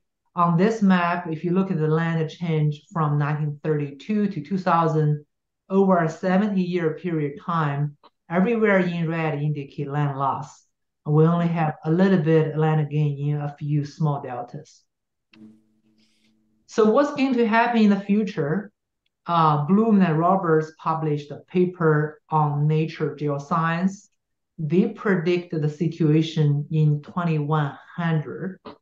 So here is New Orleans. Mississippi Delta is totally inundated. Baton Rouge is where I am. So LSU is actually a flagship university in Baton Rouge. So as you can tell, entire southeastern part of Louisiana will be underwater in 2100. And this is a huge threat to the entire coast of the Louisiana. So what is the solution? So in Louisiana, we actually have a government agency called Coastal Protection Restoration Authority, CPRA. Every 5 to 6 years, CPRA prepare a master plan for a sustainable coast. So this is a very ambitious plan. It's a 50-year, $50 billion plan to try to manage all kinds of projects, try to save our coast. So basically every year we will need to figure out where we can get $1 billion and then try to use them on coastal protection restoration project. So what kind of projects are listed in the master plan? So here I have a long list. They are mainly related to coastal restoration. For example, we have marsh creation project, sediment diversion project, oyster reef restoration, barrier island maintenance, among others. So here I have a map. It's a very nice 3D view of the coastal system. Again, New Orleans is here. Baton Rouge is where I am. The Bertha Delta is in the southeast. Everywhere in green indicates some areas in which we will have marsh creation. So basically, we dig sediment from somewhere, dump them to a target area to build a higher elevation on top of which grass can grow. And we also have diversion project in red, among many, many others. So if you look at the project, they are actually in a huge scale. It's a very complex system. Right over here, this is the so-called mid-barrier sediment diversion project. And this single project cost about $3 billion to finish. So the idea is to divert the water and sediment from the Mississippi River to the receiving basin to build a new land. So what can we do, right? So I believe that community voice and community participation is the highest priority. So we will have to engage the local community. I would encourage everyone to spread the word about the sea level rise and climate change. I also encourage the community to engage in the early stage, especially the planning process. So every 5 to 6 years, we have a new plan, and we have lots of meetings, workshops in Louisiana. So I encourage everyone to participate in the workshops and meetings. And also, I would encourage people to think about the human immigration or migration and be prepared for the changing coastal environment, because sooner or later we will have to talk about the retreat, and we will need to figure out where we need to move to and how we move to there. Lastly, I would like to talk about the Mega Delta program. So right now we are talking about the Delta Unite Convention, but I'm not sure if you know this, and this is like the science counterpart under UN. So under the UN Decades of Ocean Science for Sustainability Development, there's actually one program called Mega Delta Program. So in November 2023, there will be a Mega Delta meeting, and there will be lots of scientists from all around the world talking about different topics, including erosion, flooding, hazard, restoration, and many other things. So if you are interested, I would encourage you to register in this meeting. I will be going to this meeting, so I will also, during that meeting, if I have a chance, I will also talk about what's going on in this Delta United Convention, because I believe that under the large umbrella of UN initiative, we have Delta Unite, which is mainly on the social, economical, and decision-making side. But we also have a Mega Delta program, which is mainly on the natural science side. That's all from me. Thank you. Thank you very much, Kevin, for very insightful comment, and then bringing this different parts of the UN into this picture. And of course, like we need to coordinate across different UN programs. We're moving forward on this. So we'll wait for questions after a few more speakers in the science panel. So Kevin, please stay tuned. There will be some discussion coming up. So let's start with Professor Altaf Sial from Sindh Agricultural University, Tondojam. Professor Sial, would you be sharing would you be presenting, or are you going to just talk about the questions? No, I'm not going to share. I haven't prepared any presentation because of the time constraint. It was asked us that it should be 3 to 5 minutes. So I didn't prepare any presentation. So I will talk about the Indus Delta. Thank you, Wasim Saab. Please. So Professor Sial, I've already shared the questions. Please go ahead and talk about the state of science in Indus Delta, and really appreciate, looking forward to hearing your perspective. Thank you. Thank you, the United Conservation River Delta, for inviting me to present the Indus Delta at this prestigious forum. Indus Delta is actually the 5th largest delta in the world and has the largest mangrove forest for the arid region. So arid region, if we consider the arid region, so Indus Delta has the largest mangrove forest. But that delta is going towards the dying. The diminishing river flows have affected the Indus Delta a lot. There are many issues which are being faced by the Indus Delta. I will just talk about the issues and then how can we tackle those issues and what our communities can play the role in that one. There was one question: what are the key stakeholders in our delta? So first of all is the government of Pakistan, and then provincial government, local communities, fishermen and fisher industry, scientists and researchers, NGOs, tourism industry, international organizations. So these all are the stakeholders for the Indus Delta. The issues which Indus Delta is nowadays is facing, one of the main issues is the unavailability of fresh water. The Indus Delta used to receive huge quantum of the fresh water before 1930s. With the growing population, the government started constructing the hydraulic structures on the river Indus and its tributaries. So the water was, 80% of water is now being diverted for the agricultural purpose, for domestic purposes, resulting in there is a huge decrease in the river flows to the Indus Delta. Certainly, it has affected the aquatic life, biodiversity, and environment of the Indus Delta. Another issue is the sea level rise. It's a global phenomenon, but it affects more at the Indus Delta because Indus Delta is a flat, and 80% of Indus Delta has the elevation up to 5 meters. So slight rise in sea level affects huge to the delta. And this sea level rise is accompanied with the land subsidence.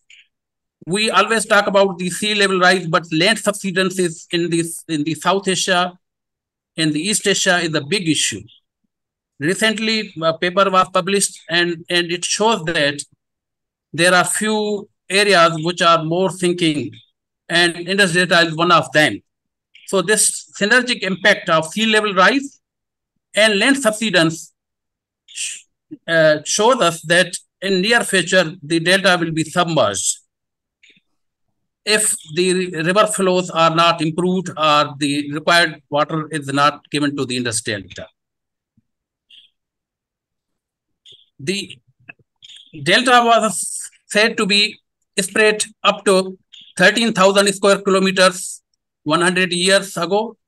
Now it has shrunk to only 1,000 square hectares. The active delta, I'm talking about the active delta.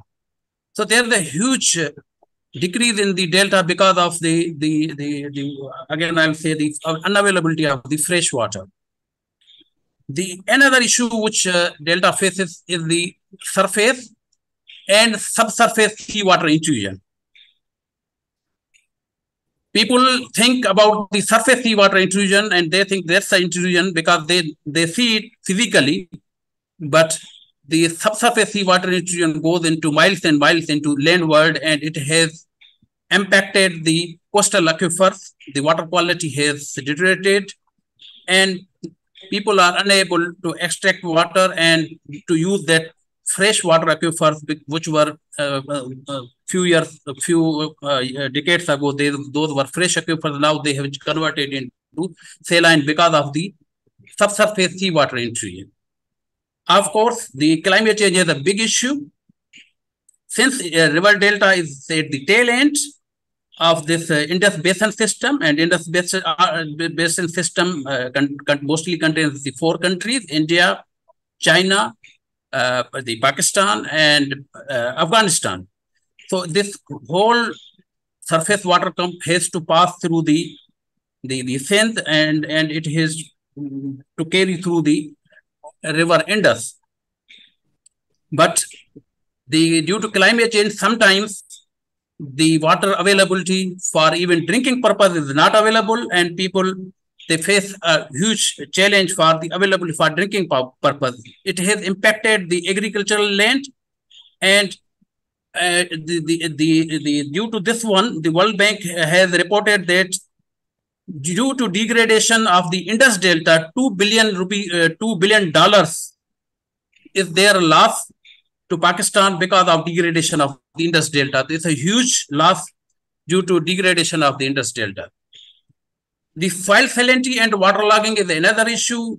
And because of all these issues, the people have been compelled to migrate from the deltaic region.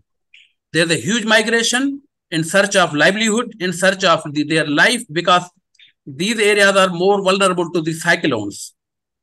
You know that this year, Biparjoy cyclone was coming towards the Sindh coast, the Pakistan coast. And there was a huge migration because of that, the cyclone. And the people, they feel that it's not safe and it's most vulnerable, it's the most flat area. So they have migrated, and they are not moving back to their villages because of the risk of their lives, and also the unavailability livelihood and due to the degradation of the delta. Moreover, the industries, especially the sugar industry, they are dumping their wastewater directly without treating the wastewater directly into the Indus Delta, and that has impacted not only the aquatic life, the other aquatic life, but also it has impacted some areas with the mangroves as well. So it has a direct impact on the livelihood of the people, and they are complaining it. Now, what we can do, I suggest that these issues of Indus Delta require a multidisciplinary approach that integrates environmental sustainability, social equity, and economic development.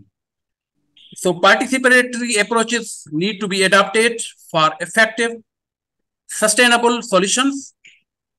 Inclusive governance structures that involve marginalized and vulnerable groups can help address social inequalities and promote cooperation. And at the end, just I would say that sometimes donor agencies or the loan agencies, they prepare their projects without considering the indigenous knowledge, indigenous skills. They just prepare their projects while sitting thousands of miles away, and they don't know the ground realities. And those projects, most of the time, they fail to achieve the targets. So I would, at this forum, I would request to those, the loan agencies, the donor agencies, that please include the indigenous knowledge, indigenous skills while development of their projects for the delta, especially for the Indus Delta. Thank you very much. Professor Sial, this is great. Thank you so much for bringing out the issues of community empowerment and the role of communities in engaging in figuring out these integrated solutions. So thank you so much for a very comprehensive overview of the Indus Basin. I will give now floor to Godi Godar from Congo Basin to say a few words about the Congo Basin challenges that are being faced. So Godi, floor is yours. Yeah, I appreciate it. Thank you, sir, so much. And I don't have any debt collections data based in the Congo Basin River, but I can relate it to the community and the work I'm doing there in the Democratic Republic of Congo. I was born and raised there, and I moved to the United States at 20 years old. I lived here in the States over 35 years already. But I am a founder of an organization called Go Cancer Earth, which is empowering the local people and protecting the ancestral land right. Congo Basin is the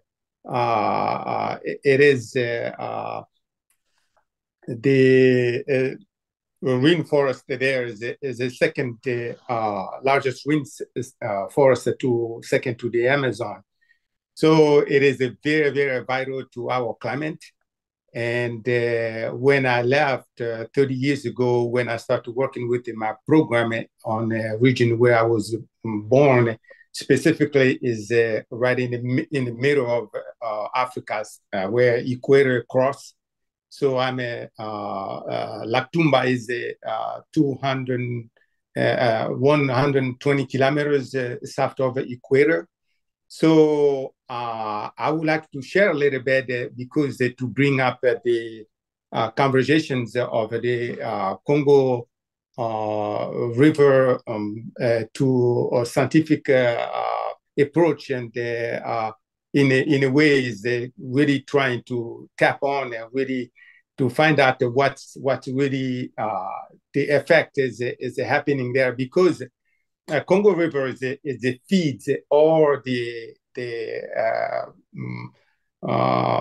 measures lakes, and go to Laktumba as well, and through to swampland.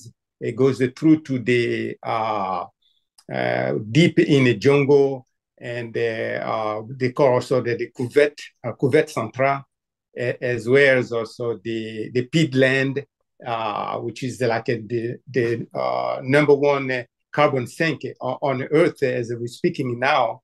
It's in that area. So as to the implementations of working with the community, when we started to bring clean water initiatives, and I have some of the water treatment testing kit from the University of North Carolina. We brought it there. The amount of cholera from all these rivers, even the Congo River South, even in the lake, you go in the swamp areas, it was just unbearable.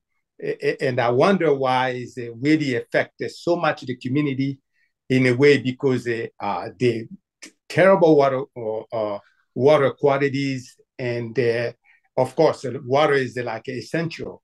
If you don't have a clean water, forget it. And the wildlife, biodiversity, the people, humans, and the plants, everything. And I wonder without the no really data and study in that regions, the effect is really tremendous in many ways. I see the last few years, and I talked to the people in the tribal region. They says it was several floods and the massive rains came in. They live in the rainforest, but they never see this kind of rain before in that area. And by, I believe that by the effect of a sea level rising, it's also affecting Congo River and to rise as where the lakes rise, and really it's bringing in my village where I was born. It was under the water the last couple of years ago, twice in a row, which is they never ever see that. So that is a really, really huge thing to consider to bring Congo Basin into the conversations. I believe this can be really a big opportunity for global communities in terms of climate issues, because that place it's a really forest. It's a really piece of the equations of our climate issues. Community, we're talking about the things like environmental justice, and these people, if the floods start to coming with the targets, and try, my work pretty much there trying to protect these forests, so to eliminate it, the logging company to continue to log, because that's also part of the creating really devastations. Like in capital city, 6 months ago, it was a massive rains again, and so much erosions, and it created this chaos. And we see that throughout of global communities, these things like this is a sign we are in a tipping point. If we're not really going to act on this, I mean, I don't know what we are thinking. We can sit here talk all the time, but if we're not taking actions to address these issues, it's what we're going to leave for our future generations. Is what kind of humans we were created to really help each other, community, our children, which we love, and what kind of planet we're going to leave to them, and with all the industry and just the pollutions, and just really bringing I wanted to see that. I wanted to be able to have a trip and a partner group which can work with the community, educate them in my regions, and to find out what the issues are there. If we really bring the scientific community to bring this Congo and my community in conversations, so that can really shift the notions way of the government operate there. The cities, the facts, and the reality, the impact is it's in there, unknown. It can be really big information to share globally. I think that's what I wanted to share about that right now. So I'm just looking for this opportunity. Hopefully that something can be worked out together here to tackle what we are facing in this beautiful planet that we live. But we need to do something. We need to do something to leave something for our future generation. Thank you for having me. Gordy, thank you so much for these very inspiring comments, and the challenges bringing from Central Africa, from the Congo River Basin, where we have the last remaining stocks of very pristine biodiversity and tropical systems that are also vulnerable to mining and all kinds of drivers that are leading to problems downstream in the deltas as well. So, and yes, thank you for bringing about issues of environmental justice and community empowerment in those regions. And that's been a running theme. So next I want to give very briefly floor to Inatemi Peter, who has asked really important question about the role of community science, and that's been part of our conversation. And that's also very important part of our convention and the approach that we are taking in the UNCCRD about not like delinking communities from the science, rather communities can do citizen science and community science approaches. So Inatemi, you want to ask your question directly yourself, or should I read it?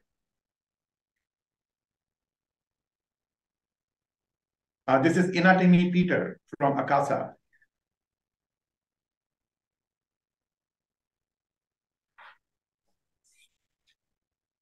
Okay, so maybe I can just read it.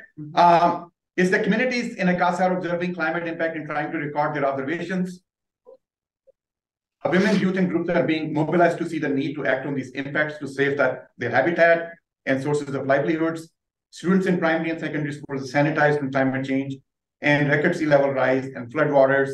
Community groups requires capacity as community scientists to effectively record these observations that will be shared with government and other stakeholders to promote effective decision-making to curb the effect of climate change.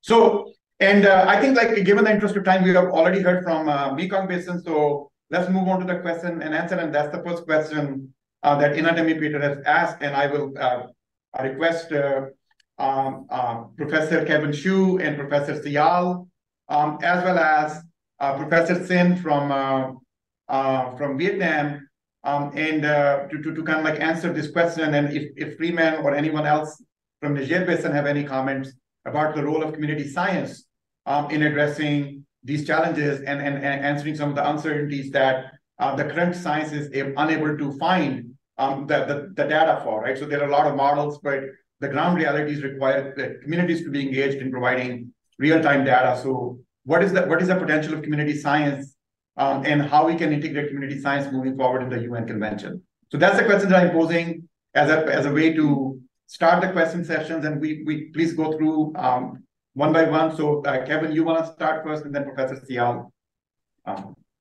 if you have any comments about this.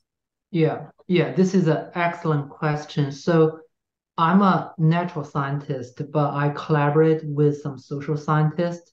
So for the Mississippi Delta, based on what I have learned, many social scientists use a model called participatory model. So basically, it's like a conceptual model. When you try to address a coastal problem on the Delta in the very early stage, in the planning stage, scientists will need to engage local community, get their input, and then those input will be used in determining what will be the scientific question natural scientists will study. And then there will be a cycle. So basically, with those input, we generate some scientific predictions, right? So maybe in the next 10 years, this will be a land loss situation, this will be a sea level rise. And then we will deliver those new results to the community and ask them, what do you think about those kind of changes, right? Are they accurate? Are they close to your perception? And they will provide a second round of feedback, which can then be used. So this is called a participatory model. And there have been quite a few social scientists in Louisiana who use that model. And I think that's a very good model to be used in many global deltas. Thank you. Thank you. Professor Sial, you have any comments about the role of community science in addressing the problems in Indus Basin or other deltas? Yeah, sure. Science plays a vital role in actually when we plan to revive the delta for the betterment of the delta for the community. Science has a vital role in gathering the data. Unless we don't have the authentic data, we cannot move forward and see the solutions. How can we engage the communities and what damages are so far concerned? So in this context, science has a vital role. Suppose in Indus Delta, it has been always debate that how much area has been taken out by the sea. So this we can have provided evidence through scientific tools, through scientific knowledge. We used different models like disaster software, the GIS and remote sensing, global coastal dam. And based on these evidences, we can have the case of delta. This delta is not only being degraded, but it's taken away by the sea. So these evidences, that data, this all can be gathered, can be modeled through the scientific knowledge, through the research, through the research and academia. So there's a vital role. Another thing which I again repeat, which I already said, that the indigenous knowledge plays a vital role for the Indus Delta, because these people know, even we are conducting research, but the people which are sitting there, which are facing the problems on daily basis, they know even more than us. So whenever decisions are taken, these people must be communicated. Their opinion should be considered, and scientific knowledge and scientific decisions. So certainly the scientific knowledge plays a vital role. Now we have to provide the evidence that how much water is needed. Nowadays, I believe that most of the deltas of the world are facing the same issue of the diminishing the freshwater flows. Water are being diverted at the upstream. The upper riparian is taking up for their agricultural purposes, and certainly the delta are facing the shortage of water, and eventually the deltas are degrading, they are shrinking. This is a big issue, and I think all the scientists, all the people who are working on the delta must coordinate with each other that how to resolve this. The main issue is the diminishing freshwater flows, and we can have the scientific evidence that how it impacts the delta in terms of the delta formation. More area will be we have to move towards the sea, or the sea is moving towards the landward. So that the science provides the evidence. So without the scientific evidence, the case of delta we cannot put at the international forums. So and also the local communities, they are the main stakeholders. They should also be considered while planning about the sustainability of delta. Thank you very much. Thank you very much for bringing the issues of transboundary, but also the role of communities, critical role of communities in collecting the data. I see in the Freeman has raised a hand, so Freeman, please go. And then after Freeman, I saw a comment from Bill Knight about the role of new technologies in terms of empowering community science. So Freeman, you go, then Bill Knight, and then I will give voice to Lock Ho, who have joined. I know he did a systematic review and spoke earlier from Mekong Basin, but a couple of minutes for Lock Ho after Bill Knight. Aspen, we lost your voice. No, sorry, it's my speaker, my bad. Okay. All right. So Freeman, floor is yours. Okay. So thank you very much.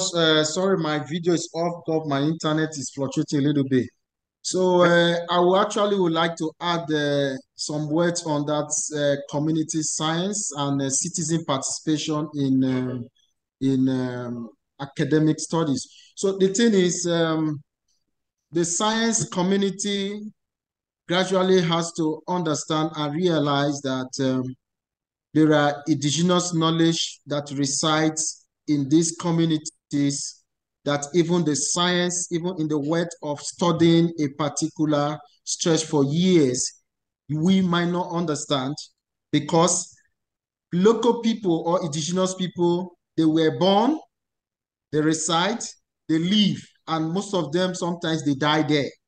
So, for example, they understand when sea level rises or certain changes occur in certain coastal environment. Without using equipment, they can tell you that come here tomorrow morning at 4:30 a.m. This water will get here. Go there 4:30 a.m. Truly, the water will get there. They will tell you, for example, this water changing, the sedimentation you see is going to be this. So their knowledge, we need to start key in. If you're talking about delta study, whether it has to do with mangrove, whether it has to do with water, these are expensive academic studies and knowledge that sometimes we don't even have the adequate equipment. And sometimes we don't even know how these changes occur. If you give a master's student, for example, to monitor a particular water body or environment, 6 months study at most. If you give it to a PhD student, 18 months or 2 years at most. But indigenous people have this local knowledge we need to hold on to. So which is why there is need for adequate collaboration between the academic community and these local people. so that when we are designing it, it becomes citizen participation in it. And the UN also has identified this. In October 2021, it was identified as the game-changing role. And it was a discussion we negotiated and we talked about. So it is high time we leave certain kind of verbose languages and see how we can simplify it, and which is why government sometimes do not translate academic researches into policies, because the language of reporting it sometimes gets too technical for them. They don't understand. We need to summarize some of our research findings into just one page or half a page for them to understand how to run. And how do we get this done? We need to go simple. We need to go straight to the point, leave some jargon, work with local community. So this is what I wanted to add. Thank you. Freeman, thank you so much for this excellent intervention and recommendation. And I think this is duly noted, and we'll move forward on incorporating this as we move forward in terms of designing this. Bill, do you have anything to add in addition to what you said on the chat?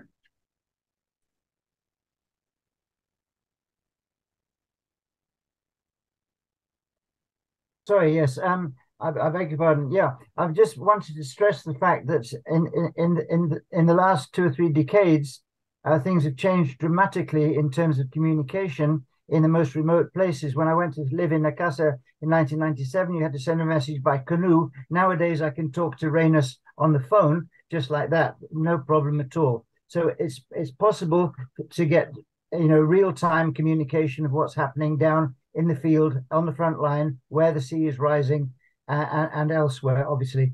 I just think that this is something that we should explore further, try and develop, and to use more. And this will be particularly useful from the villagers' point of view, from the community point of view, to get real effective messages down from the scientists about what they should be doing, how they can do it, so they can then take really good, well-informed community action. What can we learn from other communities, from other things that are going on?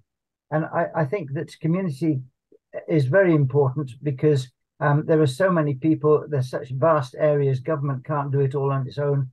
So the people must be really actively involved in the sort of participation that you guys have been talking about. And the other thing is, I don't think we can divorce this from the fact that we know there are disasters on the way. So it's not just a matter of preparing or for adaptation, or where we're going to move or whatever. But also there's disasters coming just as they came before. 2 years ago, 1.4 million people in the Niger Delta river system were displaced for a good couple of months or so. Thank you. Bill, yeah, thank you so much for reminding us that. And in Indus Basin in 2011, 20 million people were displaced, and then 2022, about 33 million people were displaced, right? But just in the span of 10 years, we got 2 1,000-year flood storms in the deltas. And so that's really like a challenge. So we heard from Indus and from Niger at the front lines of this climate crisis. We will go to Mekong Basin for the last 2 minutes, and before then we go to the synthesis part. So Locke, you have anything to add based on your systematic review of the study from of the role of science and community science in Mekong Basin? Okay, so yes, thank you very much, Professor Asim. A couple of minutes. Yes, so I have only 2 minutes, right? Okay. Yeah. Okay, so I think most of the colleagues have covered quite well, so I will make it very short.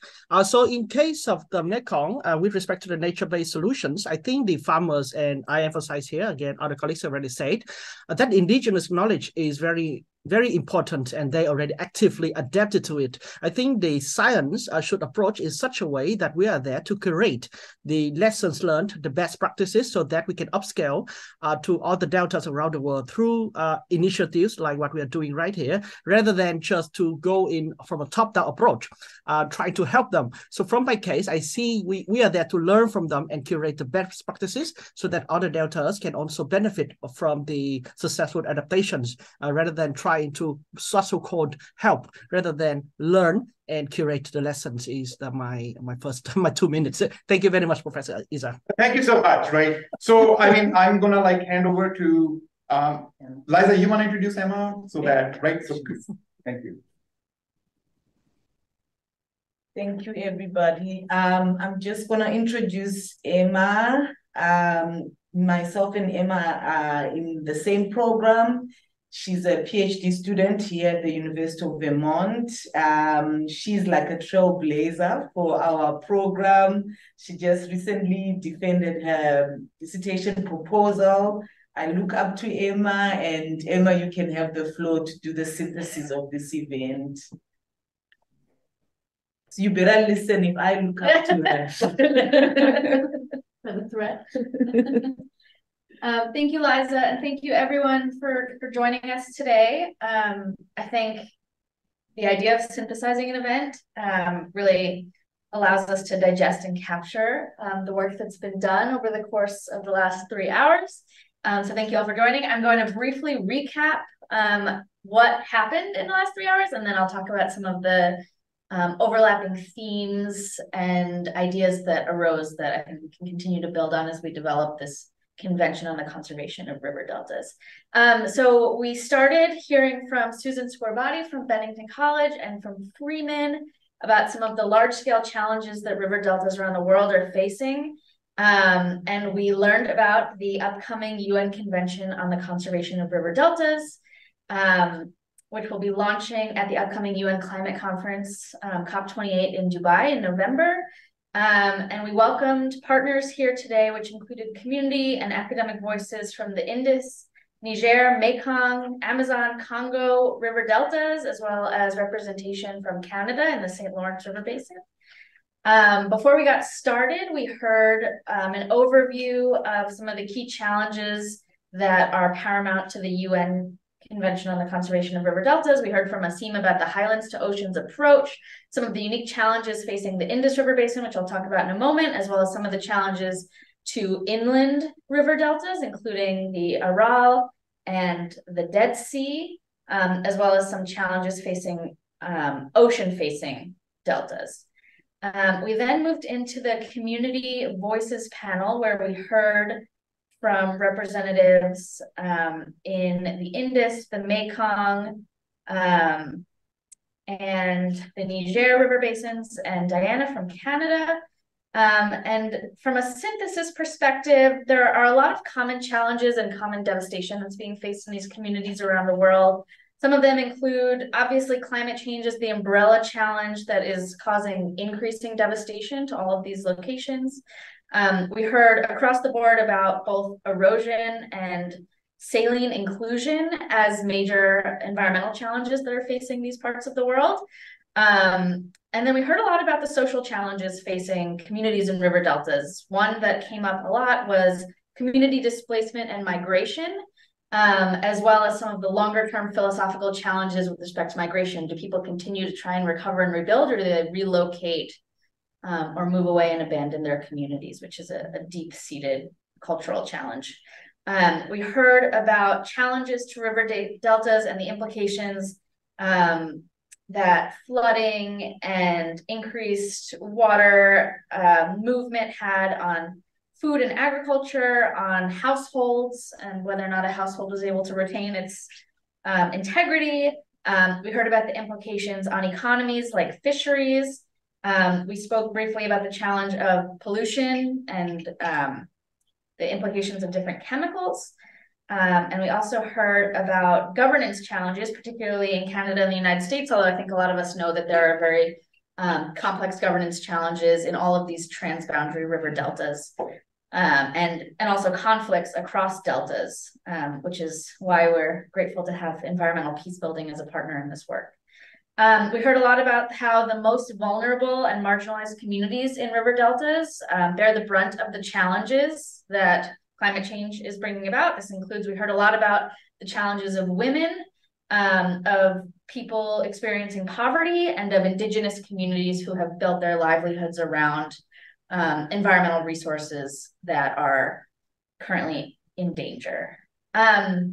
But for me, one of the most inspiring elements of this entire talk was what we heard about the solutions that local communities have generated in response to the challenges facing river deltas.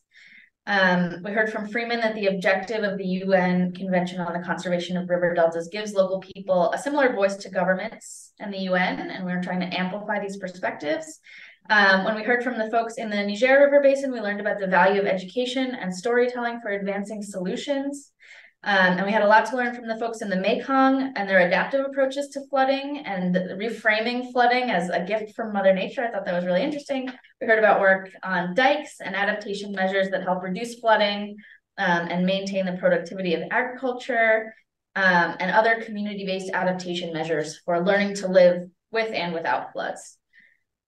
We also learned about resources for communities via public-private partnerships, and we heard about the need for support for community scientists who may lack capacity.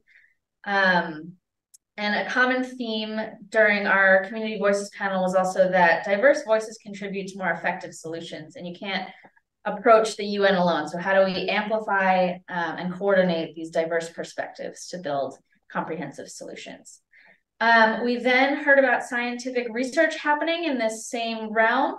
A lot of the scientific projections just validate what we heard from communities earlier in the day. And Kevin Chu from Louisiana discussed how we can increase multi-scalar engagement and think about creative ways both to be involved in communities and to navigate change. And we heard from him as well about the Mega Delta program, which is a scientific counterpart to the UN work that's happening that deals with issues related to hazards, resources, adaptations, and community solutions. We heard from Professor Sial about the need for multidisciplinary approaches, which I think is something that we're all quite invested in here with this work. We heard from Godi Godar about a call to action to avoid the tipping points and the need to do something and achieve environmental justice and environmental empowerment approaches. And then our final conversation was about the role of community science. How do we get real-time data from communities, and how do we integrate community science into our UN convention? We heard about participatory models of research and how we can utilize community engagement and community perspectives in our planning and research studies. And we also heard a lot about the importance of Indigenous knowledge and how to capture these longstanding relationships in a way that doesn't live the length of an academic study, which might be 6 or 12 months, but rather an ongoing partnership with communities to make sure that their perspectives are central to any kind of planning that happens. We heard briefly about the role of information technology as a mechanism for amplifying community science, and how cell phones might be useful for that. And we learned about nature-based solutions and the way local and Indigenous nature-based knowledge is important as we develop these types of solutions. So all in all, I think there were very creative solutions brought to the table today, but at the end of the day, we also share so many features, both environmentally and from a community perspective, on what's wrong and what's difficult in these basins and what's going right.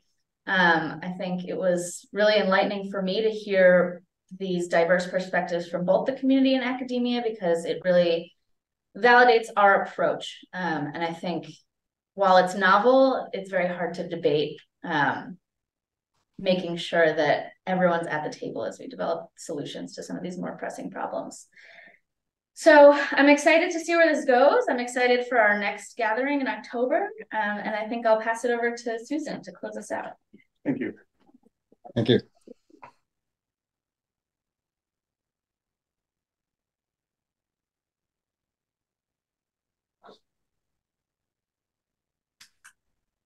So I want to, in closing, thank everyone who participated today, all of our speakers, the wisdom, the knowledge, the experience that you've all brought. I think we've really all learned a lot, and we just thank you so much. We know that we only represent a small group of people from all of the people around the world that are experiencing our issues right now in the deltas, and we hope to be gathering and building more capacity as we move forward in support of the United Nations Conservation Convention on Conserving the River Deltas. The one thing I think I would leave us with is that we all, scientists, communities, government agencies, all the different water managers, we all do work very, very hard in our own areas to try to achieve what we know are, we need to go forward with these serious, serious problems. But I think what we have the opportunity to do now, and I think Freeman brought this up with this convention, is that we can all come together. It's not that often that all of these groups, Indigenous peoples, local communities, youth, women, scientists, water managers, academics, if we can connect together and really figure out a way, which is very, very difficult, to build this capacity, to get this, and as you know, we heard this communication is possible now all around the planet. We really have an opportunity to make an impact. I think we all sometimes don't feel that we can make this work because the problems are so serious, but I truly believe that with this group of people that are so smart and have so much experience, if we can work together, we actually may be able to get some very serious solutions that will get to our local communities all around the world. So in closing, I would just like to thank the Environmental Peacebuilding Association for sponsoring this, and to also remember that you can go to #DeltasUnite to find out more information.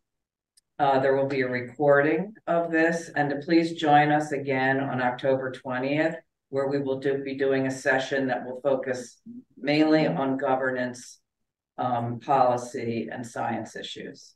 So thanks again, and we will stay in touch with everybody and keep everybody connected by our communications. Thank you.